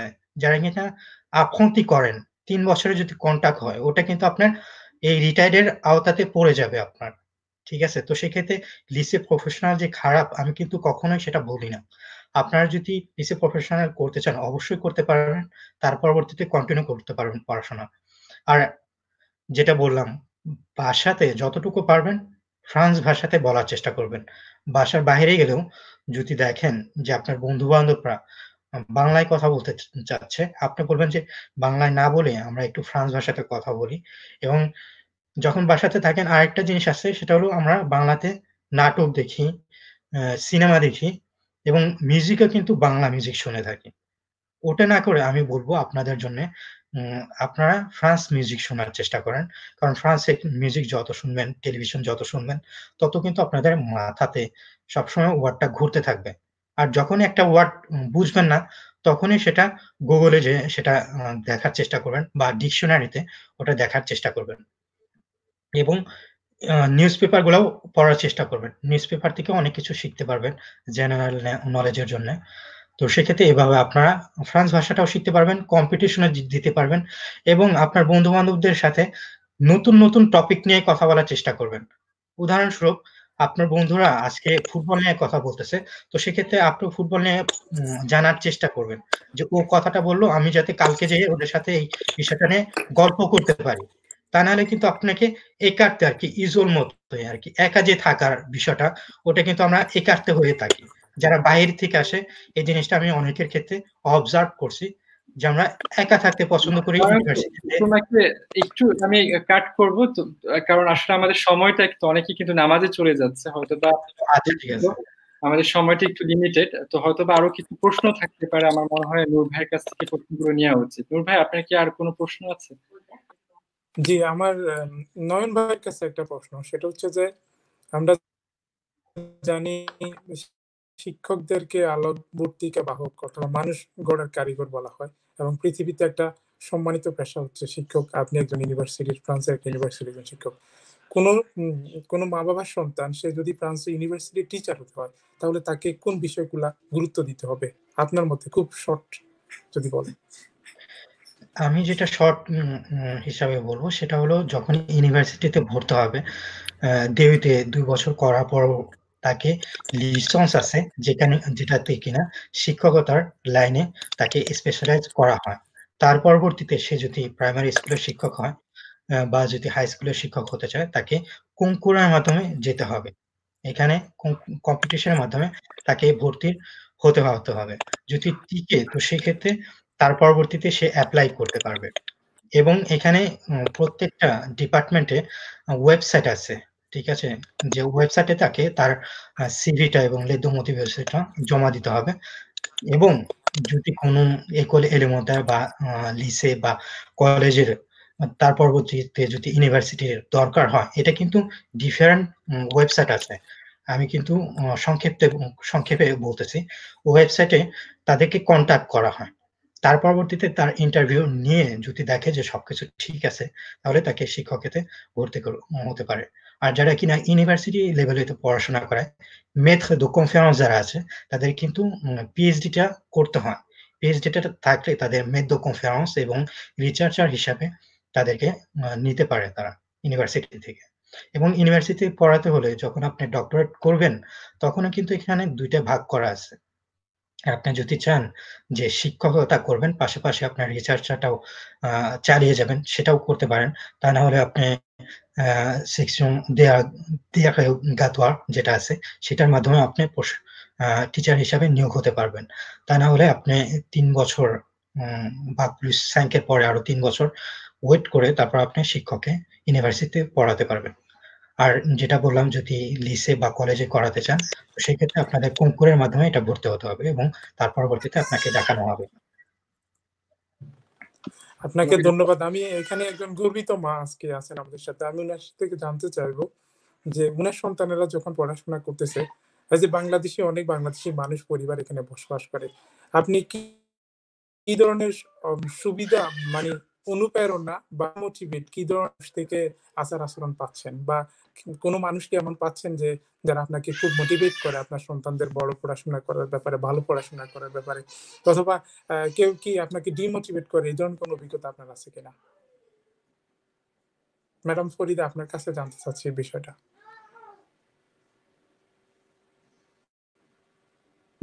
আমার মনে হয় উনি শুনতে পারেনি। আপনি অন্য আচ্ছা, উনি যদি শুনতে না পারে, আপনি যদি অন্য কোনো প্রশ্ন থেকে উনি আবার এসেছেন। আচ্ছা আমার আচ্ছা আচ্ছা উনি শুনতে পাচ্ছেন কিনা? আপনি কি শুনতে পাচ্ছেন? না, আমি এখন বলেন, এখন শুনতে পাচ্ছি। কোশ্চেনটা আবার বলেন। আমার প্রশ্ন হচ্ছে আপনি একজন মা, আপনার সন্তানের এখানে পড়াশোনা করছে, আমাদের বাংলাদেশে একটা কমিউনিটি এখানে গড়ে উঠেছে, আপনার ফ্রেন্ডস এন্ড ফ্যামিলির মধ্যে অনেক পরিবার আছে পরিচিতদের মধ্যে, আপনার সন্তানেরা ভালো পড়াশোনার করার ক্ষেত্রে আপনাকে কেউ অনুপ্রাণিত করে কিনা, অন্য অভিভাবকেরা, অথবা কেউ আপনাকে ডিমোটিভেট করে কিনা? হ্যাঁ, ডিমোটিভেট আমি প্রথম ক্ষেত্রে অনেক হয়েছি, বিশেষ করে যখন আমি আমার বাচ্চাদেরকে কলেজ তখন কেউ এটাকে ভেবেনি, বলতো কেন প্রাইভেটে টাকা লাগে, কিন্তু আমি জিনিস বুঝতেই পারিনি প্রাইভেটে টাকা হলেই হয় না, শিখতেও হয়। আর আমি সব সময় চেয়েছি আমার বাচ্চাদেরকে আমার সর্বোচ্চ দিতে। আমি আমার সর্বোচ্চ দিতে চেষ্টা করেছি, যার দরুন আমি সব দিক দেখেছি আমার জন্য কোনটা ভালো। প্রথমে যারা আমাকে ডিমোটিভেট করেছে, পরবর্তীতে তারা নিজেই তাদের বাচ্চাদেরকে প্রাইভেটে দিতে আগ্রহী। এটাও হতে পারে ওনাদের জানার ভুল ছিল, বুঝার ভুল ছিল। আর সব প্রাইভেটও আবার একই রকম না, ওনারা যেটা শুনছে হয়তোবা সেটাও ঠিক ছিল। আমি আমার ক্ষেত্রে আমি 100% শিওর হয়েই দিয়েছি। আকাশের কাছে আমার একটা প্রশ্ন, স্কুলের জীবনে ফ্রান্সের কোন একটা মজার অভিজ্ঞতা আছে কিনা, যে অভিজ্ঞতা আকাশ হেলালকে আজকের আকাশ হেলাল তৈরিতে অনেকটা সহযোগিতা করেছে? এমন কোন মজার অভিজ্ঞতা আছে কিনা যে আমি বাংলাদেশ থেকে এসেছি, আমি ফ্রেন্ডস পারি না, হয়তো আমার ফ্রেন্ডস টিচাররা ফ্রেন্ডস আমাকে ক্রিটিসাইজ করেছে, এরকম কোনো মজার অভিজ্ঞতা আছে কিনা যেটা হেলালকে অনেক অনুপ্রাণিত করেছে, মোটিভেট করেছে ভালো কিছু করার জন্য? আপনাকে খুবই ধন্যবাদ এই প্রশ্নটা করার জন্য। আসলে আমার মাথায় আসছিল যে এই বিষয়ে হয়তো বলা উচিত। আমি যখন ফ্রান্সে আসার পর কিন্তু আমার রেজাল্ট ভালো ছিল না, কারণ আমি ভাষা জানতাম না। আর হয়তো এটা স্বাভাবিক, আমার কাছে স্বাভাবিক ছিল না, কারণ আমি বাংলাদেশে এতটাও খারাপ স্টুডেন্ট ছিলাম, ভালো স্টুডেন্টই ছিলাম। তো এখানে আসার পর আমার রেজাল্ট খারাপ হওয়ার পর টিচাররা কিন্তু ডেকে কিন্তু এই জিনিসগুলো বুঝিয়ে বলেছে আমার মা বাবাকে। তখন আমি অনেকটাই শক হয়ে গিয়েছিলাম আসলে। আমি নিজেকে প্রশ্ন করছিলাম যে কি অবস্থা, আমি এরকম খারাপ করছি, এখানে আমি আসলে কি করব। তারপর অনেকেই কিন্তু দুষ্টামি করে আমাকে বলতো যে তুমি ফ্রেঞ্চ জানো না, তুমি হিন্দু, তুমি ইন্ডিয়ান। এখানে অনেকেই মানে অনেক বাচ্চারা এরকম জোক করে বলে বা ইনসাল্ট করে। এবং আমার লাস্ট এক্সপিরিয়েন্স সেটা হচ্ছে যে সিজিএমএ থাকাকালীন, তখন কিন্তু আমার রেজাল্ট আস্তে আস্তে অনেকটাই ভালো হচ্ছিল। আমি ক্লাসে অনেক ভালো রেজাল্ট করতাম, ফার্স্ট সেকেন্ড এরকমই ছিলাম, কিন্তু তবু একদিন একটা কবিতা বলার সময় টিচার বলেছিল যে আকাশ তোমার উচ্চারণে একটু সমস্যা হচ্ছে। সেটার পর হওয়ার পর কিন্তু আমি 2-3 দিন ঘুমাতে পারি না, আমার খুব মানে মাথায় এই জিনিসটা ঘুরছিল যে আমি কি সারা জীবন এখানে বিদেশি থাকবো কিনা। তো সেটার পর থেকে কিন্তু আমি প্রচুর বই পড়া শুরু করেছি, সায়েন্সের বই, এখানকার সাহিত্যিক যে বইগুলো আছে, গল্পের বই আমি প্রচুর পড়তাম। আমি ইভেন এখানে যখন খবর হতো আমি তাদের খবর শুনে এটা উচ্চারণ করার চেষ্টা করতাম, যাতে করে এক্স্যাক্টলি ফ্রেঞ্চদের মতো আমার উচ্চারণটা হয়। আমি প্রত্যেক বছর আমি এরকম আমার ইমপ্রুভ করার চেষ্টা করতাম। তো লাস্টে কি হয়েছে, আমি যখন ইউনিভার্সিটিতে ডিবেট করা শুরু করি, আমি যখন সেকেন্ড ইয়ারে লর্ড সেকেন্ড ইয়ারে উঠেছিলাম, ওঠার পর আমি এখানকার ডিবেট কম্পিটিশনের সেমিফাইনালে গিয়েছিলাম। আমি ফাইনাল পর্যন্ত গিয়েছি, বাট সেমিফাইনালে যাওয়ার পর এখানকার ট্রাইব্যুনালের একজন জাজ আমাকে বলেছে যে পুরো কম্পিটিশনে তোমার ফ্রেঞ্চের লেভেল সবচেয়ে বেস্ট। তো এটা শোনার পরে আমি বলেছি যে ইয়েস, এই দিক দিয়ে হয়তো বা অন্যদিকে এখনো পুরোপুরি সাকসেসফুল হয়নি, বাট এই দিক দিয়ে আমি পুরোপুরি সাকসেসফুল হয়েছি, কারণ যখন অনেক ফ্রেন্ডসদের মাঝে আমাকে বলা হয়েছে যে আমার লেভেল বেস্ট, নিশ্চয়ই আমি এই জিনিসটা করতে পেরেছি, এই অ্যাচিভমেন্টটা আমি আমার লাইফে আনতে পেরেছি। এই কারণে আমি বারবার বলবো যে আমরা এতফ্রান্সে হলেও আমরা কখনো যাতে ফিল করি না আমরা এতফ্রান্সে, আমরা নিজেদেরকে যাতে ফ্রেঞ্চ ভাবি, এবং ফ্রেঞ্চটা এবং এমন ভাবে আমরা যাতে শিখি যাতে উচ্চারণে কেউ বুঝতেই না পারে যে আমরা আসলে শুধু গায়ের রং দেখে বুঝি, কিন্তু উচ্চারণে যাতে না বুঝে যে আমরা বিদেশি অরিজিনের। এটা খুবই মানে আমার লাইফে আমাকে অনেক হেল্প করেছে। ইনসার্টটা যদি ছেলেমেয়েরা না করতো, টিচাররা যদি ওইভাবে না বলতো, হয়তো বা আমি এতটা গুরুত্ব দিতাম না।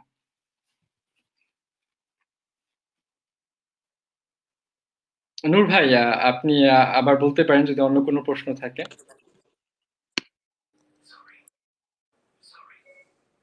আচ্ছা, আমার এখানে খুব প্রবলেম ছিল, আমি কিছুক্ষণ শুনতে পাই নাই, তো যার কারণে গত 5 মিনিট কি হয়েছে আমি জানি না। তো আমার আরেকটা যেটা রাকিব ব্যাপারের কাছে প্রশ্ন, সেটা হলো যে এখানে ইউনিভার্সিটি আছে এবং গ্রাউন্ড ইকুয়াল আছে, আসলে তফাৎটা কি গ্রাউন্ড ইকুয়াল এবং ইউনিভার্সিটির সাথে মধ্যে আসলে মেজর তফাৎটা কি, পার্থক্যটা কি?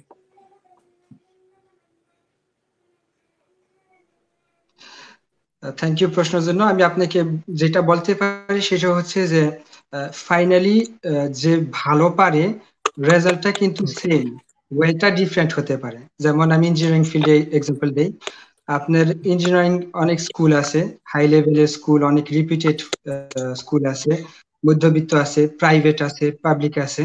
তো নর্মালি আমার স্পষ্ট মনে আছে যখন আমি ইঞ্জিনিয়ারিং স্কুল খুঁজতেছিলাম জয়েন করার জন্য, তখন একটা লিস্ট ছিল, লিস্টের ভিতরে লেখা ছিল যে কোন ইঞ্জিনিয়ারিং স্কুল থেকে বের হলে কত অ্যামাউন্ট বেতন পাওয়া হয়। দেখা গেছে যে মানে আপনি যত বেস্ট স্কুল থেকে বের হবেন অত আপনার মানে জবের ক্ষেত্রে বেতনটা বেশি হবে। কিন্তু এই ধরনের একটা মানে প্রতিযোগিতা ছিল সবার ভিতরে, তো সবার বেস্ট করতে হইতো এটার জন্য। আর ইঞ্জিনিয়ার কিন্তু দেখা গেছে যে আপনি মাস্টার্স করতে পারেন, মাস্টার্স করার পর আপনি কিন্তু ইঞ্জিনিয়ার পোস্টে জব করতে পারেন, তো এটা ইউনিভার্সিটির লাইন কিন্তু। তো আমি যেই ক্ষেত্রে বলতে পারি, বর্তমান আমি যে কোম্পানিতে জব করি এখানে হাজার হাজার ইঞ্জিনিয়ার কাজ করে। আমি জব করি মেহুদ সাঁতমাতে, ওইখানে 2000 ইঞ্জিনিয়ার জব করি। তো আমি যখন ওদেরকে জিজ্ঞাসা করি যে তোমাদের ব্যাকগ্রাউন্ডটা কি, ওইখানে এরকম লোক আছে বলে যে আমি অনেক হাই লেভেলের ইঞ্জিনিয়ার স্কুল থেকে বের হয়েছি, অনেকে বলে যে আমি মাস্টার্স করছি ইউনিভার্সিটিতে, অনেকে বলে যে আমি বিদেশ থেকে পড়াশোনা পাশ করে আসছি, দেখা গেছে মারক, আলজেরি, টিউনিসি তারা আসছে। তো ফাইনালি প্রশ্ন করলে দেখা যায় যে কাজের ক্ষেত্রে সবাই কিন্তু বেস্ট, সবাই কিন্তু ভালো পারে, কারণ যে ভালো সে পারবেই। কিন্তু দেখা গেছে যখন বেতনের প্রশ্ন আসে, দেশে বেতনে অত কথা হয় না, কিন্তু যখন প্রশ্ন আসে যে ক্যারিয়ারের ক্ষেত্রে এভলিউশন, তখন যারা মাস্টার্স করেছে কিংবা যারা কিন্তু অত ভালোভাবে তাদের ক্যারিয়ারটা গ্রো করতে পারে না। আর যারা বেস্ট ইঞ্জিনিয়ার স্কুল থেকে বের হয়েছে তারা অনেক তাড়াতাড়ি বেস্ট পজিশনে যেতে পারে, আর তাদের বেতনটা কিন্তু অনেক তাড়াতাড়ি মানে বেড়ে যায় কিন্তু এক ক্ষেত্রে। তো এখন আমি মনে করি পড়াশোনার ক্ষেত্রে আপনার বেস্টই ট্রাই করা উচিত, সবচেয়ে বেস্ট। তারপর আপনার লেভেল হিসাবে আপনার যেটা পক্ষে সম্ভব সেটা করবেন। ফাইনালি আপনি ইঞ্জিনিয়ার হতে চাইলে পারবেন, যেই ওয়েতেই হতে পারবেন, বেতনটা কিন্তু শুরুতে একটু কঠিন হয়। তারপরে যদি আপনি প্রুফ করতে পারেন আপনার কোম্পানিকে যে আমার স্কিল গুলা দেখো, আমি এটা করছি, এটা করেছি, তখন ভালো অ্যাটিটিউড হলে হয়ে যাবে সবকিছু। তো ফাইনালি তেমন কোনো ডিফারেন্স আমি পাচ্ছি না কাজের ক্ষেত্রে। Thank you. তো আপনাদের সবাইকে আসলে ধন্যবাদ। এখন নামাজের টাইম হয়ে গিয়েছে, অনেকে আমাকে অলরেডি বলেছে। তো আমরা আর বেশি দূরে যাব না, হয়তো বা আরো অনেক প্রশ্ন আছে, প্রশ্ন থাকতেই পারে, এটাই স্বাভাবিক। আমরা নেক্সট লাইভে প্রশ্নগুলোর উত্তর দেওয়ার চেষ্টা করব। সবাইকে ধন্যবাদ। রাকিব, তোমাকে ধন্যবাদ। নূর ভাই, আপনাকে অনেক ধন্যবাদ আমাদেরকে হেল্প করার জন্য। তারপরে আপাকে অনেক ধন্যবাদ, মোহনাকেও ধন্যবাদ, এবং নয়নকে অবশ্যই অনেক অনেক ধন্যবাদ আমাদেরকে এইভাবে সাপোর্ট দেওয়ার জন্য। আপনারা যারা লাইভটি দেখছেন, শেয়ার করতে ভুলবেন না, সবার কাছে যাতে গুরুত্বপূর্ণ তথ্যগুলি পৌঁছে যায়, এবং আমরা এরকম আরো অনুষ্ঠান আপনাদেরকে উপহার দেওয়ার চেষ্টা করব। ভালো থাকবেন। ঈদ মুবারক।